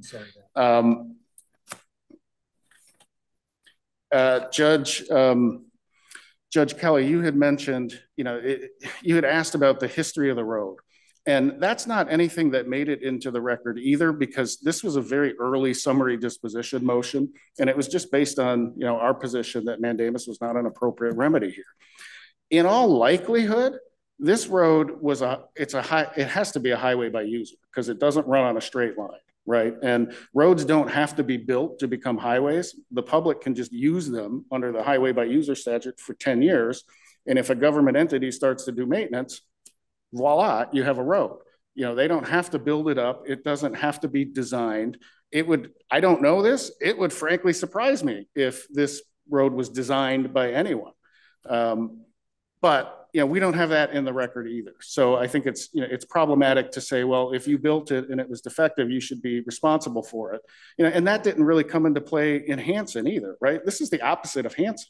Hansen was a tort liability claim because tragically there was a death that happened, but the argument was this hill is too steep and there's not adequate sight distance over the top. And so the two cars kind of met at the top, and road commission, your duty was to cut down this slope, right? So, to create greater sight distance. And because you breached that duty, there's now tort liability. This is the opposite case, except there's no tort liability yet. I mean, I heard what counsel said, and again, not unsympathetic to the problem. And I don't think the road commission is, or the county or the township is unsympathetic, but they're asking for the road to be raised. And again, the focus is on the duty. What is the road commission's duty? Was there a duty in Hansen prior to the tort liability arising event to cut back the road slope? No. Is there a duty here prior to, any sort of future event to raise the road? No, it has to be the same. And so again, we think that certainly the duty is defined. It's discussed at length in the cases, and based on those binding cases, this court cannot find that there is a duty that encompasses what the plaintiffs are trying to obtain through mandamus. And then certainly, even if the duty does include that, there's nothing about it that is ministerial. That goes with your such precision argument. Such precision argument, right. I mean, yeah, the basic duty, it's defined in cases as a broad general duty. I don't see how any duty that is described as a broad general duty could also at the same time be defined with such precision as to leave no room for the exercise of discretion. I mean, it is just fundamentally not specific enough to lead to mandamus. I do want to make one additional point, which is we made a statute of limitations argument, which was that the underlying duty here is, we think the 1402 duty to repair and maintain highways so that they're reasonably safe. MCL 691.1411 says there's a 2-year limitation period for claims involving defective highways. I mean, now you're trying to reframe their claim for them as a tort claim under the Governmental Tort Liability Act and then pick up its statute of limitations. If they're just seeking mandamus, isn't laches the way to look at it? There is discussion in the mandamus cases about laches, but also they say, I think laches may be technically the right way, but there's cases that say you shouldn't use a writ of mandamus as a way to accomplish something that would be barred by a statute of limitations if it were brought at law. Right. But if it were a tort claim, they'd be seeking recovery of money. They're not seeking that at all. No. I mean, follow me. If it went down that road, they would essentially be asking that the road commission transfer money to them that they could then use to upgrade the road. And we don't have anything remotely like that. Well, I mean, in a sense, I suppose they're asking the road commission to spend money that would benefit them individually rather than the public at large or the county residents at large. But a tort claim typically involves monetary damages and a transfer of funds from the defendant to the plaintiff. That in no way are they trying to do that.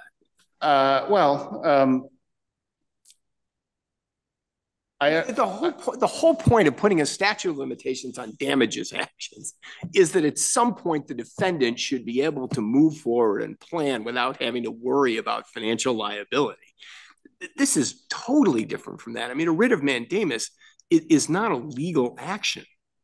There is a case. I don't understand how you could say this is not laches. And I understand the court's point. I would like to point out that there was a fairly recent case called Van Washenova v. Monroe County Road Commission that was similar in the sense that Mr. Van Washenova was seeking a writ of mandamus requiring the road commission to make or basically restore a 120-year-old bridge that the road commission had actually closed off entirely because the funds weren't available to keep up the repair, which, I mean, that's the other answer to your question is that if there was a washout of the road and the road commission couldn't fix it, they can close the road, right?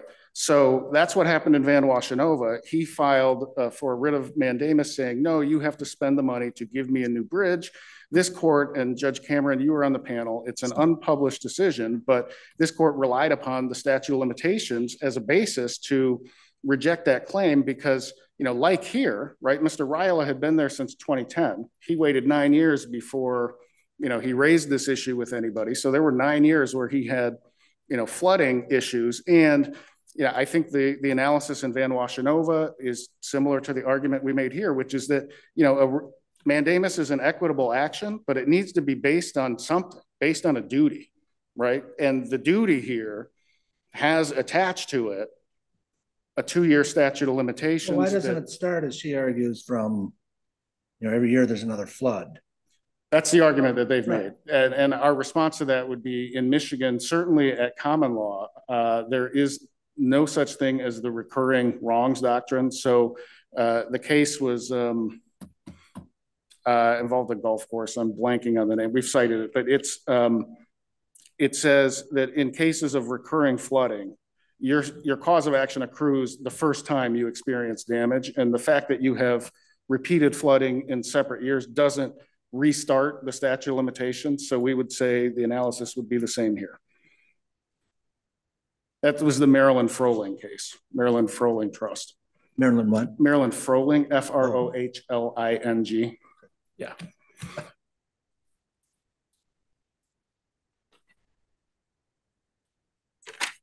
Well, I feel like I've covered a lot. I don't see anything else in my notes here that I had intended to get to. So unless the court has any questions, we're simply asking that the circuit court be affirmed here. Okay, thank you. Thank you. All right, any rebuttal? I would like to make just a few comments, Your Honor. Yes. First of all, if the court adopts Mr. Henn's analysis here, a mandamus could never, ever be awarded under MCL 224.212. And that is certainly not true. That's not allowed here. And furthermore, following his analysis, really a road commission doesn't have a duty until there's a fatality. If you just sort of mush these two statutes together and say, well, you know, they use some of the same language, so we're just going to throw them together and that's how we're going to analyze this, you know, you end up at a place where the commission really has no duty until there is a fatality. And that clearly is not what the legislature intended when they ordered that roads be kept in repair in a state that is reasonably safe. That's definitely not the legislative intent here. And I just want to touch briefly on this issue of the statute of limitations and laches. The new case, the Van Washenova case, that's very different. In that case, the road commission had actually officially abandoned those bridges, and that was the act that was being that was the triggering act there. In this case, the road commission there is not a set moment in time other than each spring when my clients are again trapped in their home, that something happens to trigger the statute of limitations, if that even is the right thing to be talking about. And I don't think it is. And going on to the laches argument, laches is relevant when one party is in a worse position than it would have been had the claim been brought sooner. And this is in the Michigan Supreme Court case Walker v. Schultz. And that is not the case here. The road commission is in no worse of a situation now than if Mr. Ryla had raised this issue in 2010. And furthermore, it's not in the record, and I apologize about that, but he has been raising this issue prior in discussions with the members of the road commission. So it's not as if he did nothing for 9 years. That is not what happened here. Thank you, Your Honors. If you have additional questions, I'd be happy to try to address them. No, we don't. Thank you very much. Thank you. Interesting case, well argued. Thank you both. Thank you. Matter is submitted. You're welcome. Matter is submitted. Turning now to item number 10.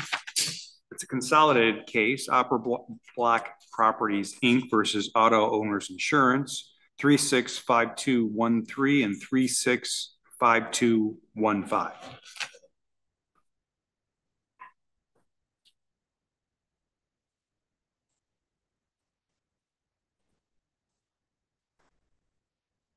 Good afternoon, Your Honors. My name is Kurt Kilman. I'm here on behalf of the appellant Auto Owners Insurance Company in matter 365213. And I've been pairing my notes over the last couple of hours to try to really reduce the time that I spend here with you. I know you've looked through a lot. There's hundreds of pages of deposition transcripts and policies and lots of interesting reading. But the fact of the matter is, at least from my client's perspective, is that this is a very limited issue case. You know that this involves, pardon me, involves an issue regarding damage and destruction of property at the Opera Block Properties in Portland, Michigan, back in 2019. And I'm going to spend my minutes with you today talking about the sort of delicate and intricate factual scenario about how this case arose. I mean, facts are always important, but in this case, especially from my client's position, the facts, especially surrounding the loss and when it occurred and what was covered, are especially important. It's our position that, and maybe just a little bit of background, Opera Block Properties is 3 buildings on the river in downtown Portland, all owned and by Mr. Fuller, who's the owner of Opera Block. He had been insured with my client Auto Owners, I think, beginning back in 2017 under general liability policies. And those policies, as they were originally issued, did not contain coverage for damage caused by water backup through the basements or through drains. This is a common problem. It's a common issue in commercial policies and in residential policies. And under most policies, unless you purchase specific coverage, you don't get it. I learned it the hard way at my home a few years ago, and now my wife reminds me every time we come around that we make sure that we have the water backup coverage. And there's no dispute about that from any of the parties here. There's no dispute from the agent. There's no dispute from Aquablock. Those original policies excluded that coverage. Well, can I ask you a question? And yes. I don't mean to get ahead of your argument, but to me, this whole case seems to come down to how much authority, if any, Lydia McCauley had to bind your client. Because if she could bind them, then I think you've got a real problem. If she can't bind them, then I think you're in good shape. Well, and that's certain, yes, that is an issue, Your Honor, and I'm going to get to it, and I'm happy to address it now. Lydia McCauley is the agent who works for Keebler, who was servicing this account. They have an agency agreement with auto owners that authorizes, like it does with many of its insurance agents, the right to market and sell the policies. Yeah, I mean, they're not captive. They're an independent agent. Captive, correct. Correct. They sell a lot of different products. Right. But as I understand the record, she could bind auto owners, and if she could, then there's a problem. Yeah.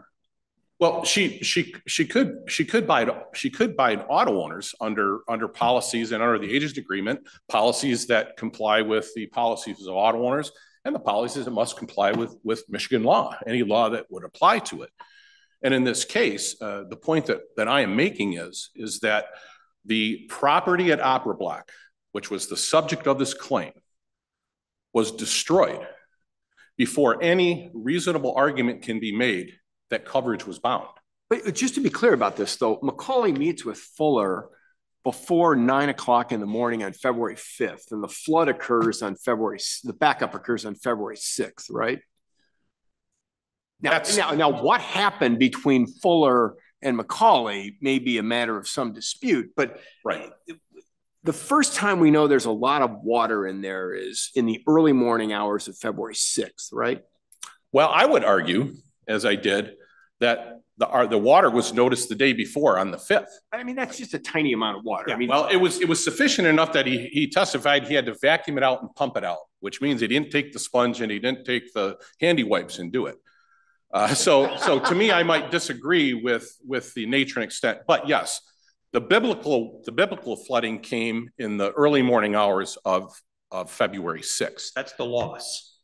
That's the loss. That's the loss according to Mr. Fuller, according to his video, according to his sworn statements and proof of loss that he submitted. Okay. You said a minute ago it was destroyed before it was bound. I mean, yes. the mopping up isn't quite, even if it's more than a paper towel, right. That's not quite destroyed at that point. No, I would agree with that. But to me, that would, and I don't know that we ever got into these issues, that would probably be the continuation of this was not a heavy rainstorm. This was the river rising because an ice flow broke. And I mean, it was flooding the entire town. Pardon, I shouldn't even confess this, but where is Portland? Portland is between here and Lansing. It's the bedroom community for couples where one works in Grand Rapids and one works. Yes, not too far from Grand Ledge. It's on the north side of I-96. It has both a McDonald's and a Burger King.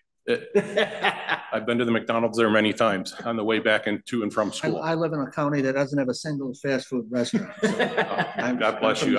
I'm working to get there someday. Okay.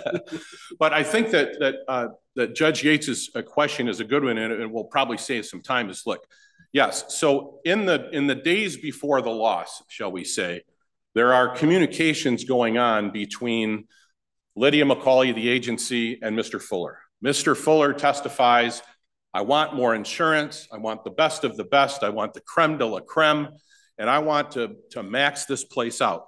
And I think that Ms. McCauley concurred for that or concurred with that, although, and I'm going to move along here to some of the facts. And although she testified they were talking about it, there's really no good argument that somehow this coverage could have been bound on the 5th, okay? Because we know that the first request that was sent by Keebler to auto owners was 6 hours or 7 hours after the biblical flooding was photographed or was recorded by Mr. Fuller going in there. Right, but their success depends entirely upon Macaulay's authority to bind auto owners without having to communicate with auto owners. Right. But if you look at Macaulay's testimony, she says specifically she didn't bind it that day because she backdated it. Right. To when the conversation was, correct? Right. They were having conversation, but she testifies that on February 5th, the day before, that she specifically told Opera Block that coverage was not bound.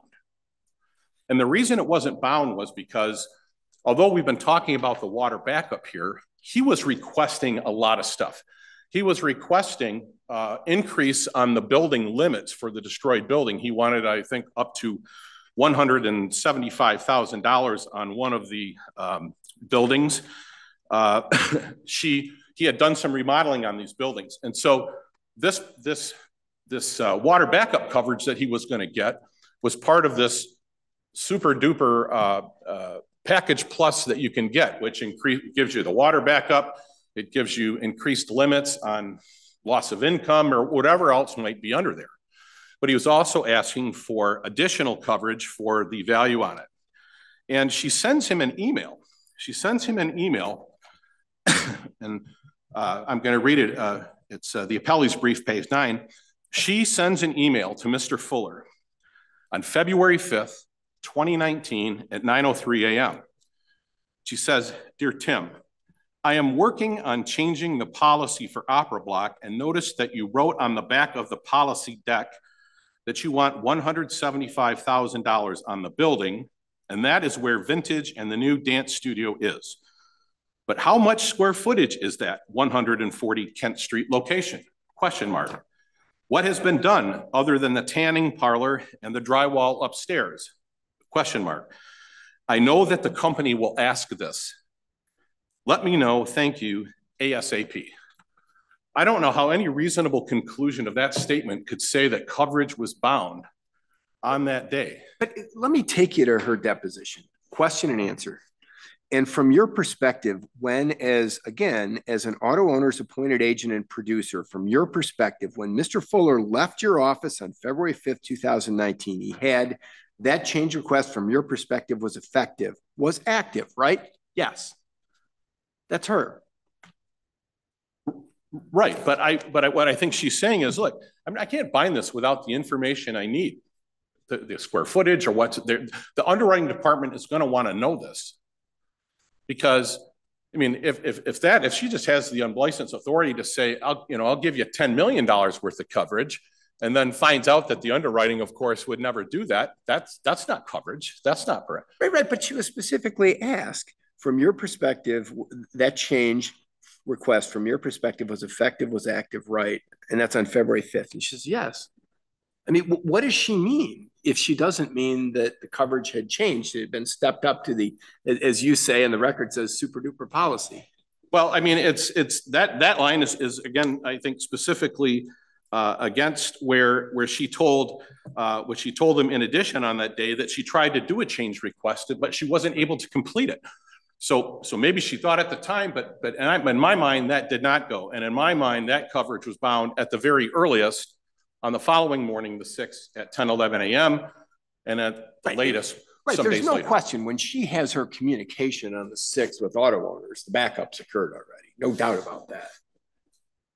Right. And I don't know. And as she also testified in her deposition on I think this is on the appendix 288 or 299. I'm not sure, Judge, where you were referring to, but she told Fuller that she could not bind coverage because she needed more information. Right. Okay. So of course, that I think obviously, and you identified the crux of the issue here because, and I don't think, I think when I'm taking a look at this, that a lot of this is insurance law 101. You can't insure a sinking ship.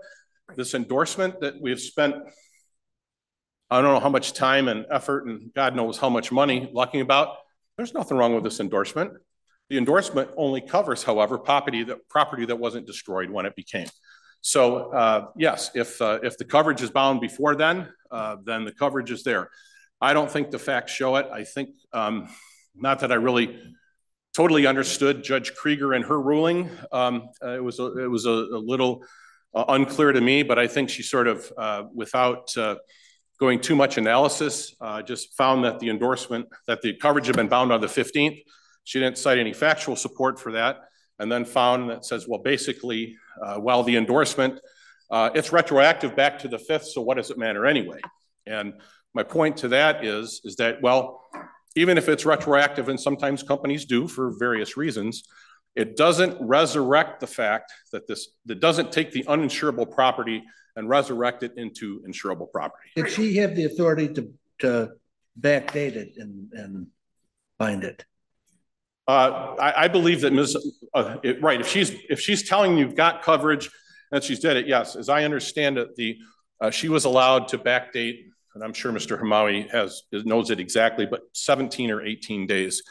There's a procedure that coverage can be backdated. I mean, that's the issue I'm wrestling with. I mean, I had a case last month where somebody wanted to change some coverages, and the company said, we have to do an investigation.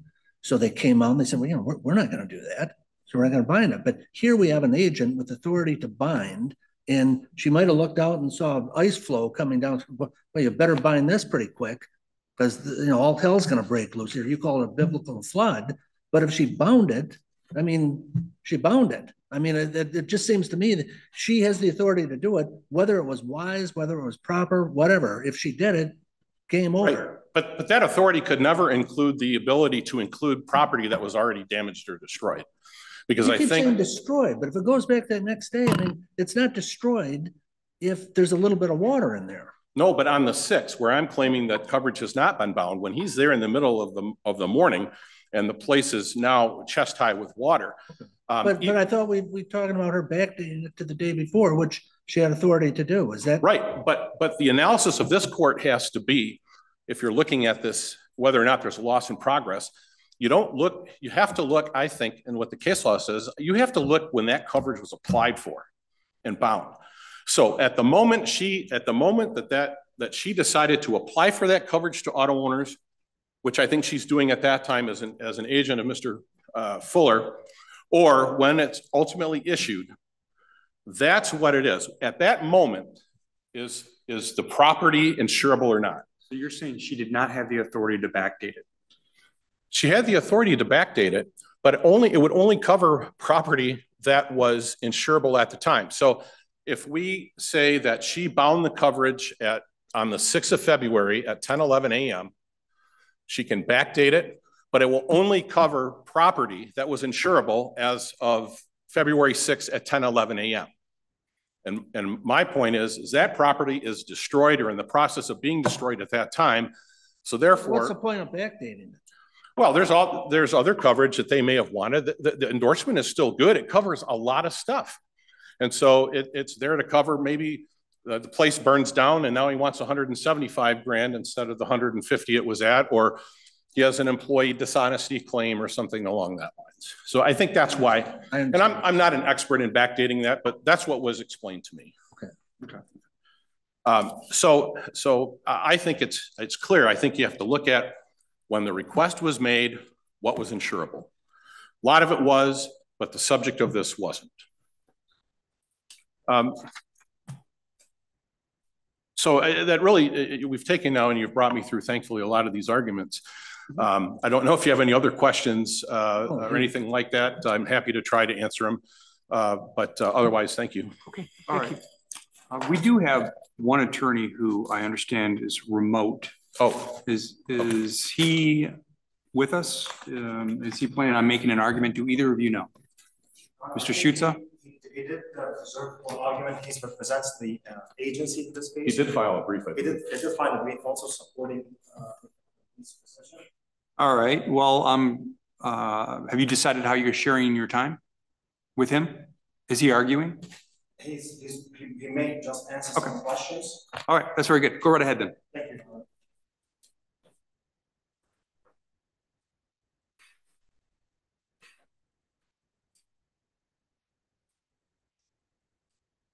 Good afternoon.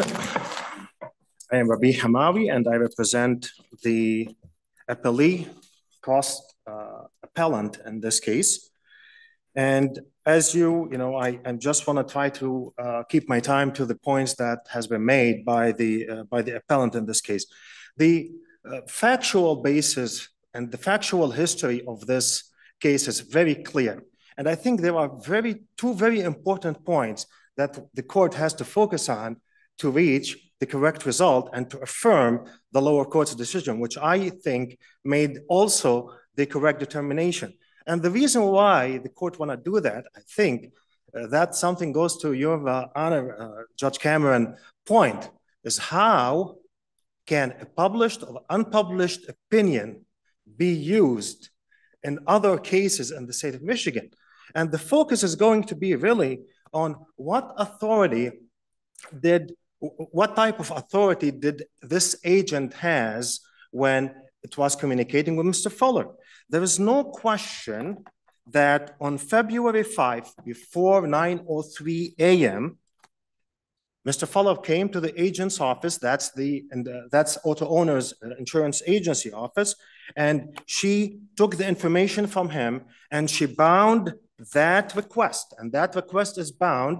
There is an agency contract, Your Honor, in this case, that's been submitted to the courts under a protective order. You have a copy of it, and it was also filed in the lower court. That agency contract gives the auto owner's agent the authority, number one, to bind changes to policies. Not only that, it also gives the agent the authority to backdate the changes up to 20 days.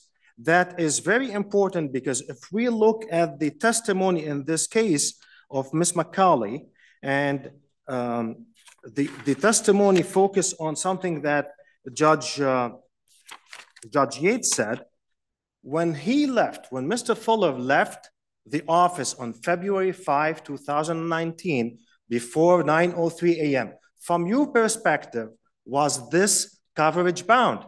Answer, yes, the coverage was bound. I'm sorry, that was which day? That's February 5, 2019, before 9:03 a.m. He thinks it's bound then. She says it's bound. And she is bound. She says it's bound. Backdated? This is the date that the endorsement was effective, February 5, 2019. Now, on February 6 at 10:11 a.m., that's when she sends the email to auto owners. And by the way, the email starts with the very important two words, starts with effective February 5, 2019. Why? Because she is, for the purpose of that binding, she is an agent of auto owners for that limited contractual relationship. She is an agent of auto owners. There is an agency contract. There is also that agency contract gives her the ability to do what?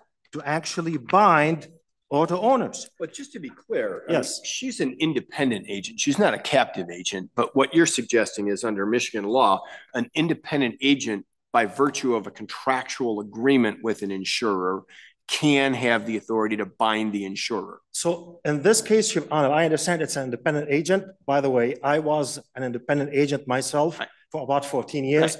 I represented auto owners at one point of time. I had contracts with a lot of other companies. In this case, it's not only the agency contract, it's also the testimony of the commercial underwriter, Mr. Jeff Mack. That he even concedes that she can do it. He concedes that. But I think that is, and this is, by the way, this is a concept that's recognized under Michigan law. It's the dual agency concept. The dual agency concept, an agency could be created apparent, either express or implied, or express or implied, or it could be apparent by virtue of the deeds, of the words that the agent. I mean, Judge Kelly, you were talking about the McDonald example, McDonald effect, I think I heard you say that. And I know there was mentioning about fast food. Think about it this way. You get to McDonald's, you are in the drive-thru, you and your passenger, and there are 3 people on the back, and you order 5 quarter pounders. You said, I want 5 buns and 5 patties in them. And you are still at the teller, you're still talking to the teller.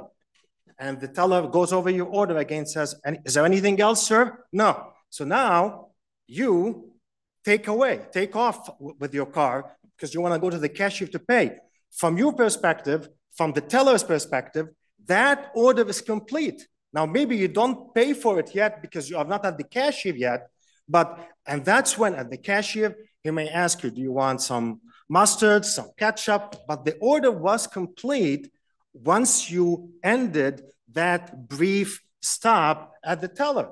And, I was listening to Your Honor, to everybody very, very carefully today. And I wanted to make sure I address this. Maybe that's why I'm hungry also. Well, no, but it seems to me that it's a bilateral conversation on the morning of February 5th. Yes. Fuller says, I thought the change had been made. Macaulay says, I thought the change had been made. So auto owners really has no way to get inside the fact that those two have agreed about it. The only way they get out of it is if she did not, as a matter of law, have the authority to bind auto owners. That's how I size up this case. Am I wrong about that? Well, I think you are absolutely correct, Your Honor. And I think the other point, and Jeff Mack talks about it, and I deposed him for 7 hours for Jeff Mack, and I enjoyed deposing him because I was, as I said, I'm the insurance business myself. I was an agent before I became a full-time attorney. I asked him, tell me, this is what I asked him specifically, how do you define binding authority? And he says, in his response to me, he says, binding authority is giving the agent the ability to bind coverage before us reviewing it. I think otherwise, why would we have binding authority? This morning, Your Honor, on the way here from Southfield, driving on 96, I saw at least 3 huge billboards with the auto owner sign that the auto owner's name is shouting at you. And I thought about it. If let's say I have a policy with auto owners, I call the agent, I say, hey, listen, go ahead, please add comprehensive to my liability only policy. And the agent says, Mr. Hamawi, done. Now, maybe I don't get the certificate until 2, 3, 4, 5 days later, but that does not change the fact that that conversation, the agent gave me a binder. And the Michigan case law is clear, and the Bobian versus State Auto versus Bobian is the major case on this, that binders could be oval. They don't have obviously to be inviting. So the reason why this is important, because that goes, Judge Cameron, to a point that you made. How does a published or unpublished decision in this case make an influence on people's doing business in the state of Michigan? If the court finds that no, the binding authority means nothing, the 20-day backdating means nothing, then this means now we cannot do any business whatsoever until we have to wait until we actually get the endorsement 5, 6, 7, 8, 9 days, 10 days later. I think, and clear this up for me. Yes. Because it kind of became clear, but the most thought-provoking or significant thing I think he said, if I understood the argument, and maybe I didn't pick this up in the briefs, is this. Okay, fair enough. This agent can bind auto owners. Nobody's questioning about that. This agent can backdate it, okay? But you can't backdate or bind for a loss that's already occurred. And by the time she backdated it on the 6th, the loss was occurring. And so I can backdate and bind the rest of the policy for fire, somebody breaks a window, whatever. But for this particular loss being the flood from the ice in the river, because at the time of the backdating, the loss had already occurred, I can't, legally, there can't be coverage for that. Now, maybe I didn't understand that argument, but if that's what the argument is, what do you say to that?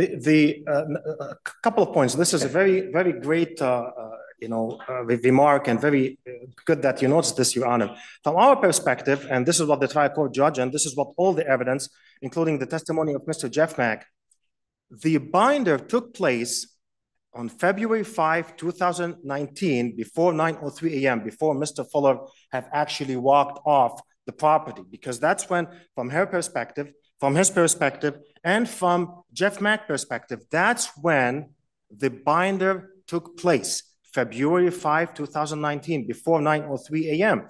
When the loss eventually happened on February 6, 2019 at 3:49 a.m., The coverage was already bound. I actually asked Mr. Mack this, Your Honor. I said, because there was an argument about the square footage of one of the buildings. I asked him, the fact that you do not have the square footage, what does it change the fact that coverage was bound? And he said, no, this is a mere technicality for us to complete the processing of the endorsement. And that's why the endorsement, when it was issued effective February 5, 2019 at 12:01 a.m., because that is the time. That's the very important point about when the binder took place. And that's why I don't want Mr. Kilman's argument to muddy the water, so to speak, no pun intended. I think the timeline is clear, and although he may create some type of confusion about what really happened, I think the facts are clear. February 5, 2019, 9:03 a.m.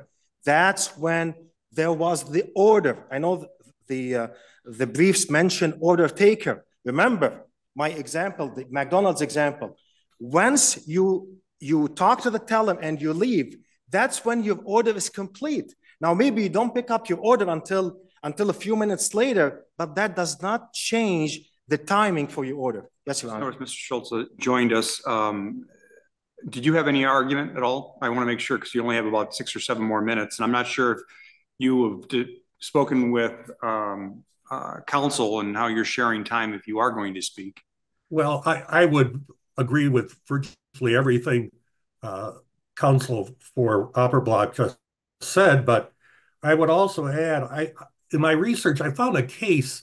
Well, let me do this. Let me do this before. Let me interrupt you for a minute. Did you have anything further? Just a couple of quick points, Your Honor. You're cutting in. Okay, I'm going to make it very, very quick. I know in Mr. Kilman, he mentions that Ms. McCauley notified Mr. Fuller that she could not bind the coverage at that time, and he cites page 70 of her deposition. I pulled page 70 of her deposition, and I actually compared them, and I asked her to do the same thing, Your Honor, and that's just not accurate based on the record. The record is when he left her office that morning, which is the morning of February 5, coverage was bound. The last thing I want to mention, there is an factually identical case, which is the Meridian case, and this is, I understand it's an unpublished case from the Michigan Court of Appeals. It's not binding on this court, but I think this is very instructive and persuasive, because in that case, the fire happened. So the insured came to the agent's office. The agent said, coverage bound. He leaves. The fire happens overnight. The agent doesn't send the fax at that time. We're still doing faxes. The fax wasn't sent until the next morning. And the court in that case, the Court of Appeals, I understand, again, it's unpublished, but the court in that case said that there was a binder when the agent made assurances to the insured that coverage was bound. The fact that fax wasn't sent until the next day does not change the outcome. And for these reasons, Your Honor, I ask you to affirm the lower court's decision regarding the motion for summary disposition. Thank you. Okay, Mr. Schutz, you've got about 4 minutes. Go right ahead.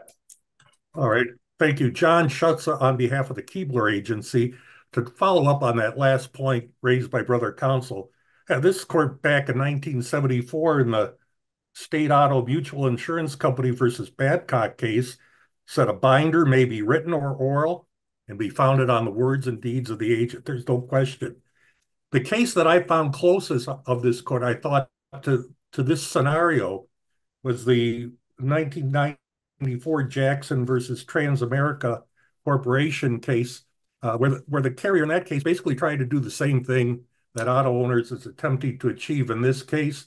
And the same attempt to escape coverage was unsuccessfully in that case as it is here. The fact that auto owners didn't receive the requested change in coverage until after Opera Block's losses doesn't permit it to disavow its contractual obligation to provide the coverage put in place by Ms. McCauley of our agency. And then finally, a point unique to me, auto owners contends that McCauley was acting as the agent of the agency when she bound water backup coverage. That's simply not true. And it doesn't take into account the concept of dual agency, which has been applied to this type of relationship. No less an authority than probably the most learned insurance treatise, Couch, says an agent licensed to sell insurance products for a variety of insurers as an independent insurance agent may still be considered an agent of an insurer if the insurer has a written agency appointment agreement expressly authorizing the agent to transact the business on behalf of the insurer as its agent. That's precisely what we have here. Okay, thank you. Any rebuttal? Just very briefly, thank you. I asked the court to reread the testimony and the documents of Lydia McCauley because the first line of the email that she sent on February 5th says, "I'm working on changing the policy." To me, that means that the policy hasn't been changed, that she hasn't bound the coverage. He's got no written email or anything like that. And if that is not consistent with her policy or with her testimony and the other evidence, then at least we have maybe we need a trial on this matter. But other than that, unless you have any other questions, thank you very much. No, I don't see it. All right, thank you. Thank you all. The matter is submitted. Now turning to item number 11, Blasdell versus Blasdell, 365298.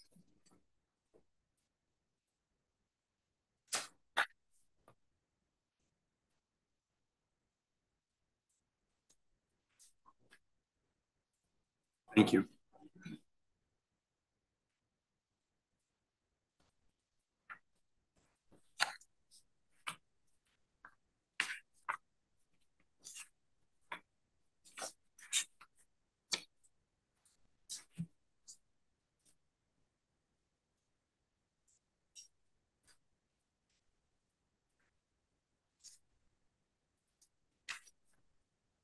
All right, go right ahead.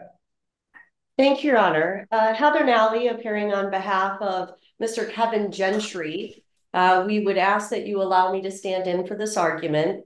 I appreciate the opportunity to argue this matter before the court, and after having watched your long day, I certainly will do everything I can to make this quick and sweet.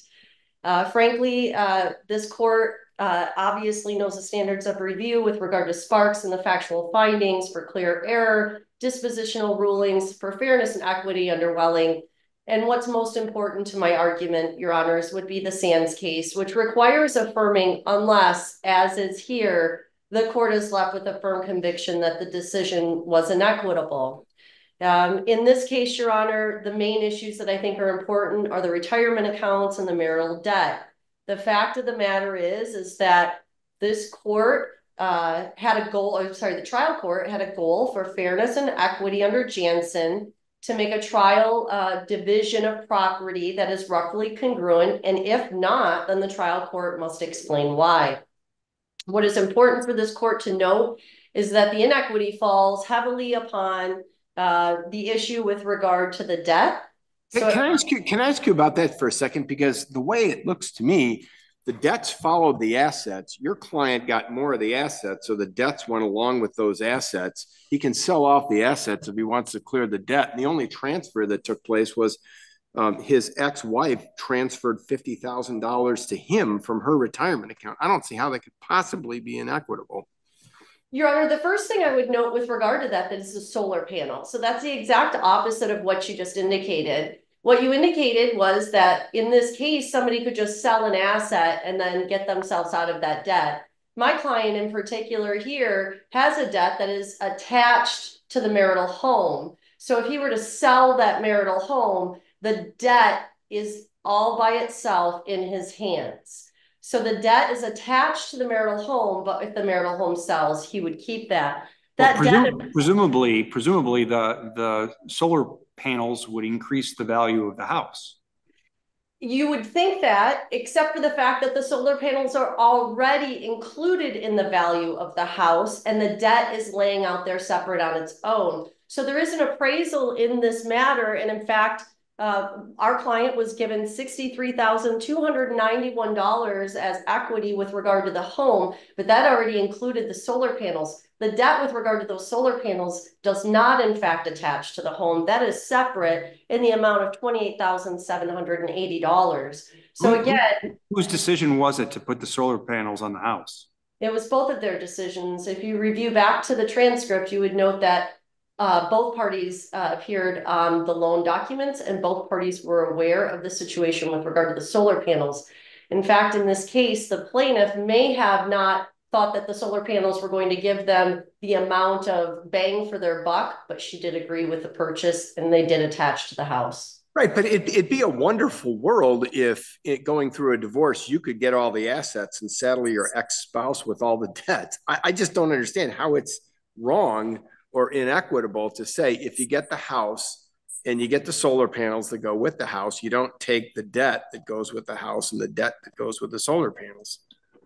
Well, again, number one, I would indicate that the debt isn't balanced with any kind of equity with regard to the solar panels. It is completely separate. There is also a debt associated with the house, the mortgage, and that also goes with the house. So he's gaining both of those with only the equity in one of those assets. The other thing that is important with, as far as I'm concerned, and I would hope this court would take into account with regard to equity, is the fact that the plaintiff in this case gets to walk away with a fresh start. She has most of her pension, a lot of retirement, and absolutely no debt. That's a big deal. She also has the earning capacity in this case. Whereas our client walks away saddled with very little retirement, almost, I think about a third compared to what plaintiff will have in her retirement, and also walks away with all of the debt, including the debt that goes with the home and that unsecured debt in the amount of $37,249, as well as that additional solar panels debt. So in the end, the plaintiff walks away with a fresh start and the defendant walks away digging out of a hole. That can hardly be seen as equitable. And frankly, when you look at the numbers in this case, the amount of the property that the plaintiff walks away with is 63.11%. The amount that our client walks away with after you associate and saddle the debt in comparison to his benefit of the equity is $64,669, which is 36.89% of the total. So the equity comes in my book, the equity comes in the fact that she also gets to start this life out free and clear, while in fact the defendant has to work to pay off all of those debts before he gets to step a day into the clear. That cannot be seen as equitable. And also under Jansen, a split such as the 63.11% and 36.89% can hardly be seen as roughly congruent. There's no sense in that being equitable. Your Honor, I understand that everybody has had an awful long day, and certainly this is not the most exciting argument at the end of that long day. So I would just indicate that with regard to the appellee's chart on page 5 in their brief, none of that appears to be found in the record. What I would indicate as well is plainly it just appears to be a math in the making on the sheet of the paper. What is not found in that chart on page 5 is, interestingly enough, the debt associated with those solar panels, which really makes this offset considerably. If you have any further questions, I would absolutely be available for them. Thank you for your time today. I understand again that it's been very long. Okay, I think we're all set. Thank you very much. Ms. Dawson. Thank you, Your Honors. May it please the court, my name is Danielle Dawson. I am appearing today on behalf of the plaintiff appellee. In addressing the issues that opposing counsel has already raised, so the first argument is the trial court's division of the marital asset, which has already been touched upon. But in our response, there's a table that is included. And at no point during the trial did defendant ever provide any argument or evidence regarding the values of the marital assets and the debts, that he disagreed with those. Further, as you probably read in our summary, both parties agreed at trial on the record that the valuation of the solar panels was at 0 because of the debt, but also offset by the valuation. So it's improper for the defendant appellant to arbitrarily change the value of this asset now after already agreeing to the net value of 0 at trial, simply for the purpose of this appeal.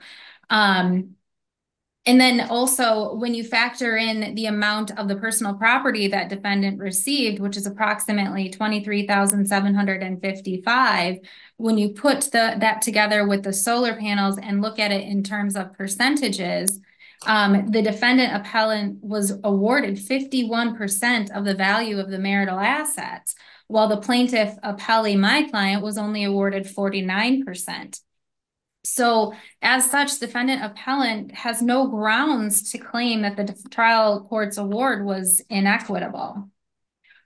It looks to me like your client walked away with no assets, not anywhere near as much debt as he has, but she had to pay him $50,000 on her way out the door. Is that correct? How this all went down? Correct. And kind of bringing me to my final argument is the fact that admittedly defendant went on somewhat of a spending spree towards the end of their marriage and relying on, my apologies here,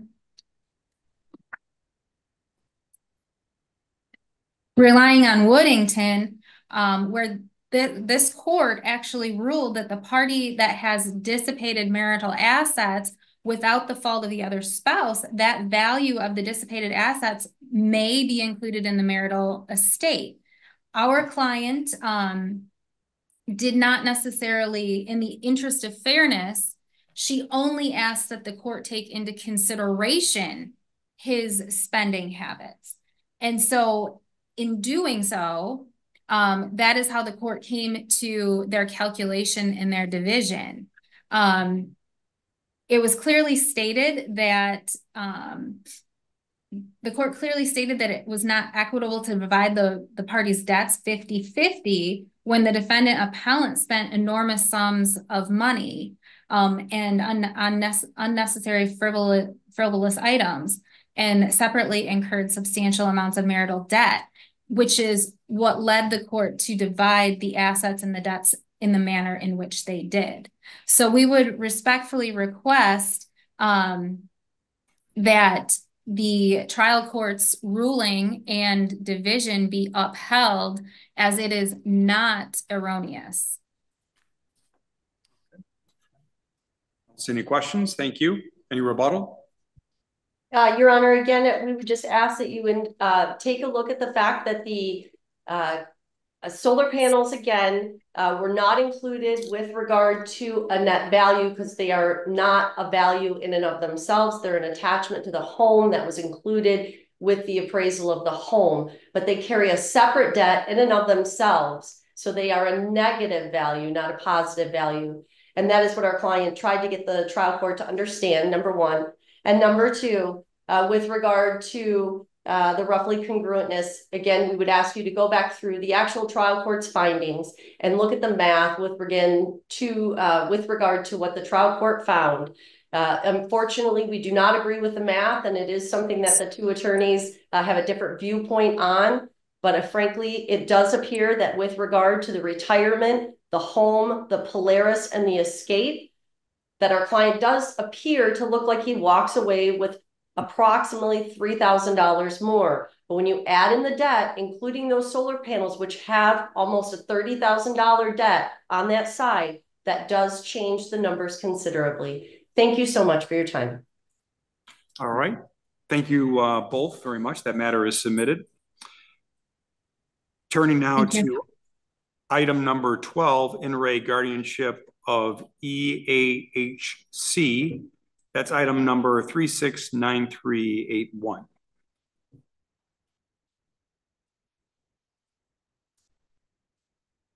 Good afternoon, Your Honors. May it please the court. My name is Brad Maurer. I represent the appellant, Carlos Humberto Salazar.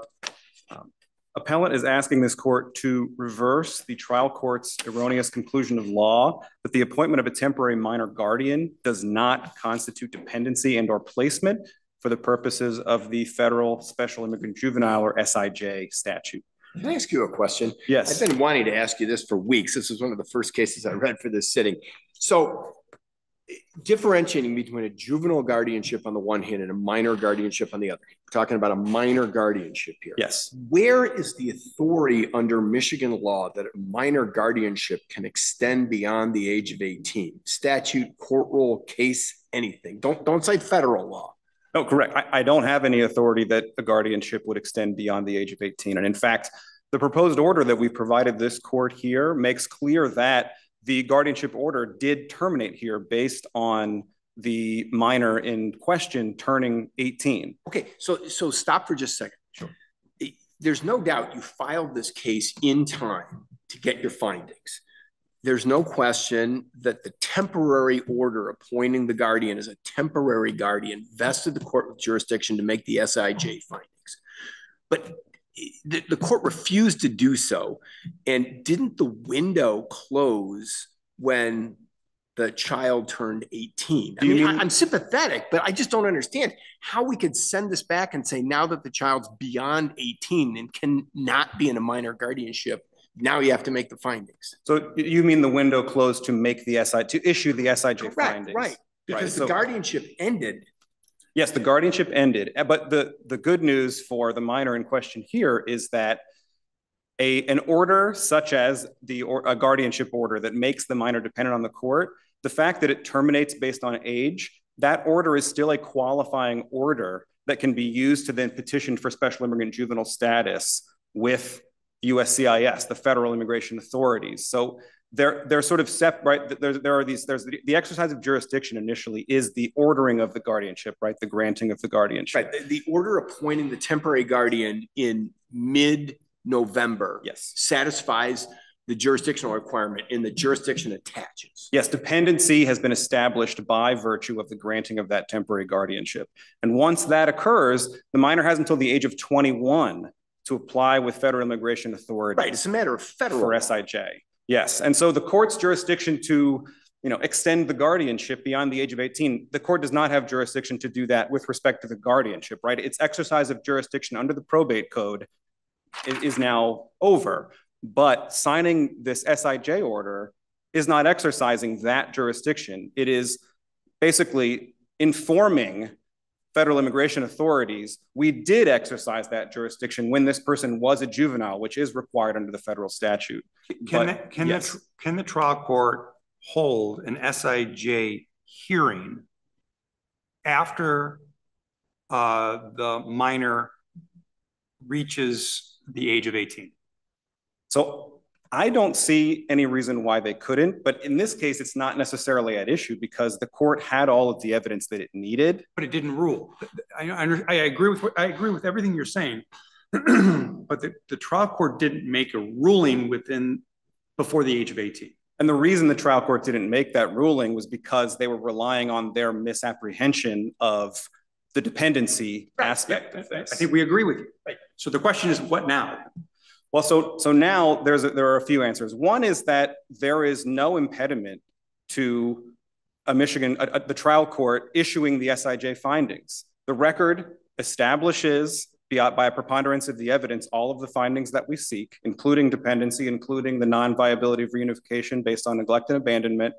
All of those findings have been established by a preponderance of evidence based on the record. Well, is it then nunc-pro-tunc, or how does that work? Because Judge Cameron's exactly right. Once the child turns 18, and I've looked all over Michigan law, the minor guardianship can't extend beyond the age of 18. Yes, and that's why the federal statute, which again permits them to apply up to the age of 21, allows for the orders such as the guardianship order that was granted in this case to still be a qualifying order even when it was terminated based on age. Again, this is in the federal regulations. So just to be clear though, yes, the order you seek is a remand order directing the trial court to make the SIJ findings. But we'll all concede that when the court takes the bench and does that, there's no longer a dependency. Yes, the dependency will have expired based on the child's age. The order establishing dependency will have terminated based on the child's age, which again would still have no effect on his ability to apply for special. Right. But doesn't the child turning 18 divest the court of jurisdiction? It divests the court of jurisdiction to take further action with respect to appointing a minor guardian. Okay, I got that. You don't care if the child has the child's not even a child anymore. You don't care about that. But look, I think Judge Cameron and I are hitting on the same fundamental problem. Now that the child's are turned 18, can we order the trial court to make SIJ findings? I would submit to this court that you could make the findings based on the record, and which would follow. You can bring it back. What authority in Michigan law does a trial court have to hold this SIJ hearing after the age of 18? They would have the authority to make these, because again, these findings that we're seeking here are not founded in the court's jurisdiction under the probate code to grant a guardianship and to do the things that they can only do when the child is beneath the age of 18. Here, we're asking the court to sign an order that just basically states what has happened in the case and to basically summarize that certain findings were established by a preponderance of the evidence that's in the record here. But as Judge Yates said, is that a nunc-pro-tunc? I mean, do they backdate it? So that is at the time, given this before he turned 18, I had this ability to do that, so I will nunc-pro-tunc the order. I would say, given the somewhat unique posture of this case, in that we're here in front of you now and the child has turned 18, and the evidence was in the record prior to the child turning 18, that would be one option that the court could take if the court felt that that would be a more firm ground on which to stand. That is one way that they could approach this. But I don't believe that the court's jurisdiction to issue this order has expired just because the child has turned 18. They can't grant a new guardianship. They can't do any of those things, but they can issue this order even after the child has turned 18. And I think that this court, in its broad general powers and discretion, could do the same based on the record that was before the trial court. And importantly, that record was established before the child turned 18. So to the extent that there are concerns about that. Well, about that, because the family court has to make the findings. If the Court of Appeals makes, first of all, we don't make findings, so we're not going to do that. But second of all, to qualify, you have to have a family court make the findings. We're not a family court. Well, so there is certainly precedent for the Court of Appeals issuing findings in SIJ cases. The matter of Velasquez, which is the case that is principally cited to support much of what we're asking for here, the court did exactly that. The Court of Appeals did exactly that. They issued the SIJ order where the trial court erroneously refused to do so. And there was actually an unpublished case less than a month ago, a matter of BAM-L, and that was Court of Appeals case number 369425. Hold on, say that again. That's the matter of BAM. Right, what, just the number, 369. 369425. And so it's an unpublished case, again, from the Court of Appeals, just within the last month. I believe it was June 13th or 14th. The one you just cited? You Yes. just gave a site. How can it be unpublished? It had a case number. I have copies of it that I could provide to your honors if you'd like. That's okay. Let me just read it back to you. 369425. That's the docket number. Yes. Oh, that's a docket number. Okay. Yeah, docket number. I'm sorry. Yes. And you're telling us that that case is similar to this one. So I'm telling you that in addition to Velasquez, which is already a case where the Court of Appeals exercised its discretion to make the SIJ findings itself rather than remanding to the trial court, matter of BAML, the Court of Appeals did the exact same thing, citing Velasquez, exercised its own discretion to issue findings that were supported by a preponderance of evidence in the record. I think if you're picking up on the way we're approaching this, your client is incredibly sympathetic. And this is a case where the trial court should have made the findings, but didn't. We just don't want to be lawless. Yeah, and even taking a step further, unlike maybe in the previous case, this trial court wanted to look at the best interests, right? They wanted to, not necessary, and it took too long, but I can't say that it was out of ill will that this delay took place. But it was a delay, and it shouldn't have taken place. He probably should have found a different way to get to making a decision early. But that being said, I'm wondering if all it takes is, I understand your argument, correct me if I'm wrong. If a minor in your client's situation is declared a dependent, or in this case, it wasn't declared a dependent, it was given a guardian, right? That's what. Yes, and that would amount to dependency under the federal statute. Right. Is given a, no, I'm already, it's been a long day. I'm sorry. I'm sorry. I understand. I've been here watching. I'm running out of gas. Is given a guardian, right? As was done in this case. Yes. And then they turn 18, and they're 19, and then they're 20. That 20-year-old could go back to the family court for the family court to make a finding, and then seek status through the SIJ. I don't see any reason why not, because again, the action that the court is taking is not founded on the jurisdiction that expired with respect to the guardianship, right? It's an act that is, I won't say independent of that, because obviously it is, including the fact that the child was made dependent based on an action that was taken by the court when the child was a minor. But I don't see any reason why a trial court could not take testimony if it felt that it needed further to further the record with respect to this SIJ finding specifically. Nothing to do with the guardianship or any of that, because that under this hypothetical, the child has turned 18. Right. What I'm struggling with is, what authority does a family court judge have to hold a hearing relative to an adult, now an adult, to make these findings? Certainly the federal law recognizes that can be done, but there's also states that recognize this through a statutory framework that allow for this jurisdiction to continue.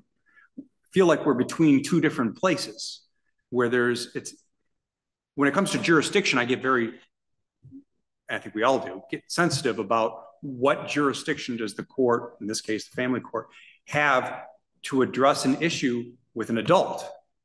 So I take your point, and it's well taken. And one of the, again, the posture of this case is somewhat unique in that we're not asking the court to supplement the record that was already made here. The court's errors and misapprehensions of the relevant standards and statutes put the minor in a position of needing to ask this court for its help in resolving those errors. But to rule with the information it had at the time the kid was a minor. Yes, right? We're not asking for the... Here, and there's no suggestion here there was any ill will on behalf of the judge, but what about a situation where there was? You have a judge that says, you know what, I hate these cases and these people shouldn't be coming in, and I know what I'll do. I'll just sit on this until the kid turns 18, and then boom, I don't, so he's screwed. Nothing I can do. I mean, isn't that a fear? It's interesting that you asked that question, because both matter of Velasquez and the other case, matter of BAML, that I cited to you earlier, similar situations arose where in matter of Velasquez, the judge, yes, the judge says something like, I'm not going to give the special immigrant status to someone who's come here illegally. And then in matter of BAML, the trial court judge felt as though he had sniffed out an immigration scheme, I believe is the way that he put it, and refused to even grant the guardianship, let alone hear testimony and address the issue of whether he should make the SIJ findings, which then the Court of Appeals later reversed and issued the findings. And the Court of Appeals in that case even granted the guardianship because the judge had refused to do so. So I would submit that based on those cases, this court has a lot of latitude to look at the record below, not supplement we're not asking anyone to take testimony and supplement the record below. The record below is what it is, and our position is that it is certainly more than sufficient for those findings to properly be made under the relevant standards. And so nunc pro tunc is one way that a court could choose to address that, but based on the record here, our proposed order has been very carefully crafted to reflect the fact that this order that made the child dependent has terminated based on age, but that does not render it not a qualifying order for the purposes of then applying for special immigrant juvenile status. Additional questions? No. I learned to keep my mouth shut as much as possible by this time of the day, because I say inevitably, if I say something really outrageously stupid, it's at the end of the day like this. So. It's been an interesting day. It's been fun to watch. Thank you very much. Well, thank you. Fast case. Matter submitted. Turning now to a few items that are not endorsed. That's In re Esberger Miners 369225. No one is endorsed, therefore the matter is submitted. And then the consolidated case of In re Whitney Minor. Those case numbers are 369210 and 369222. No one is endorsed. Matters are submitted. That concludes first of 2 days case call.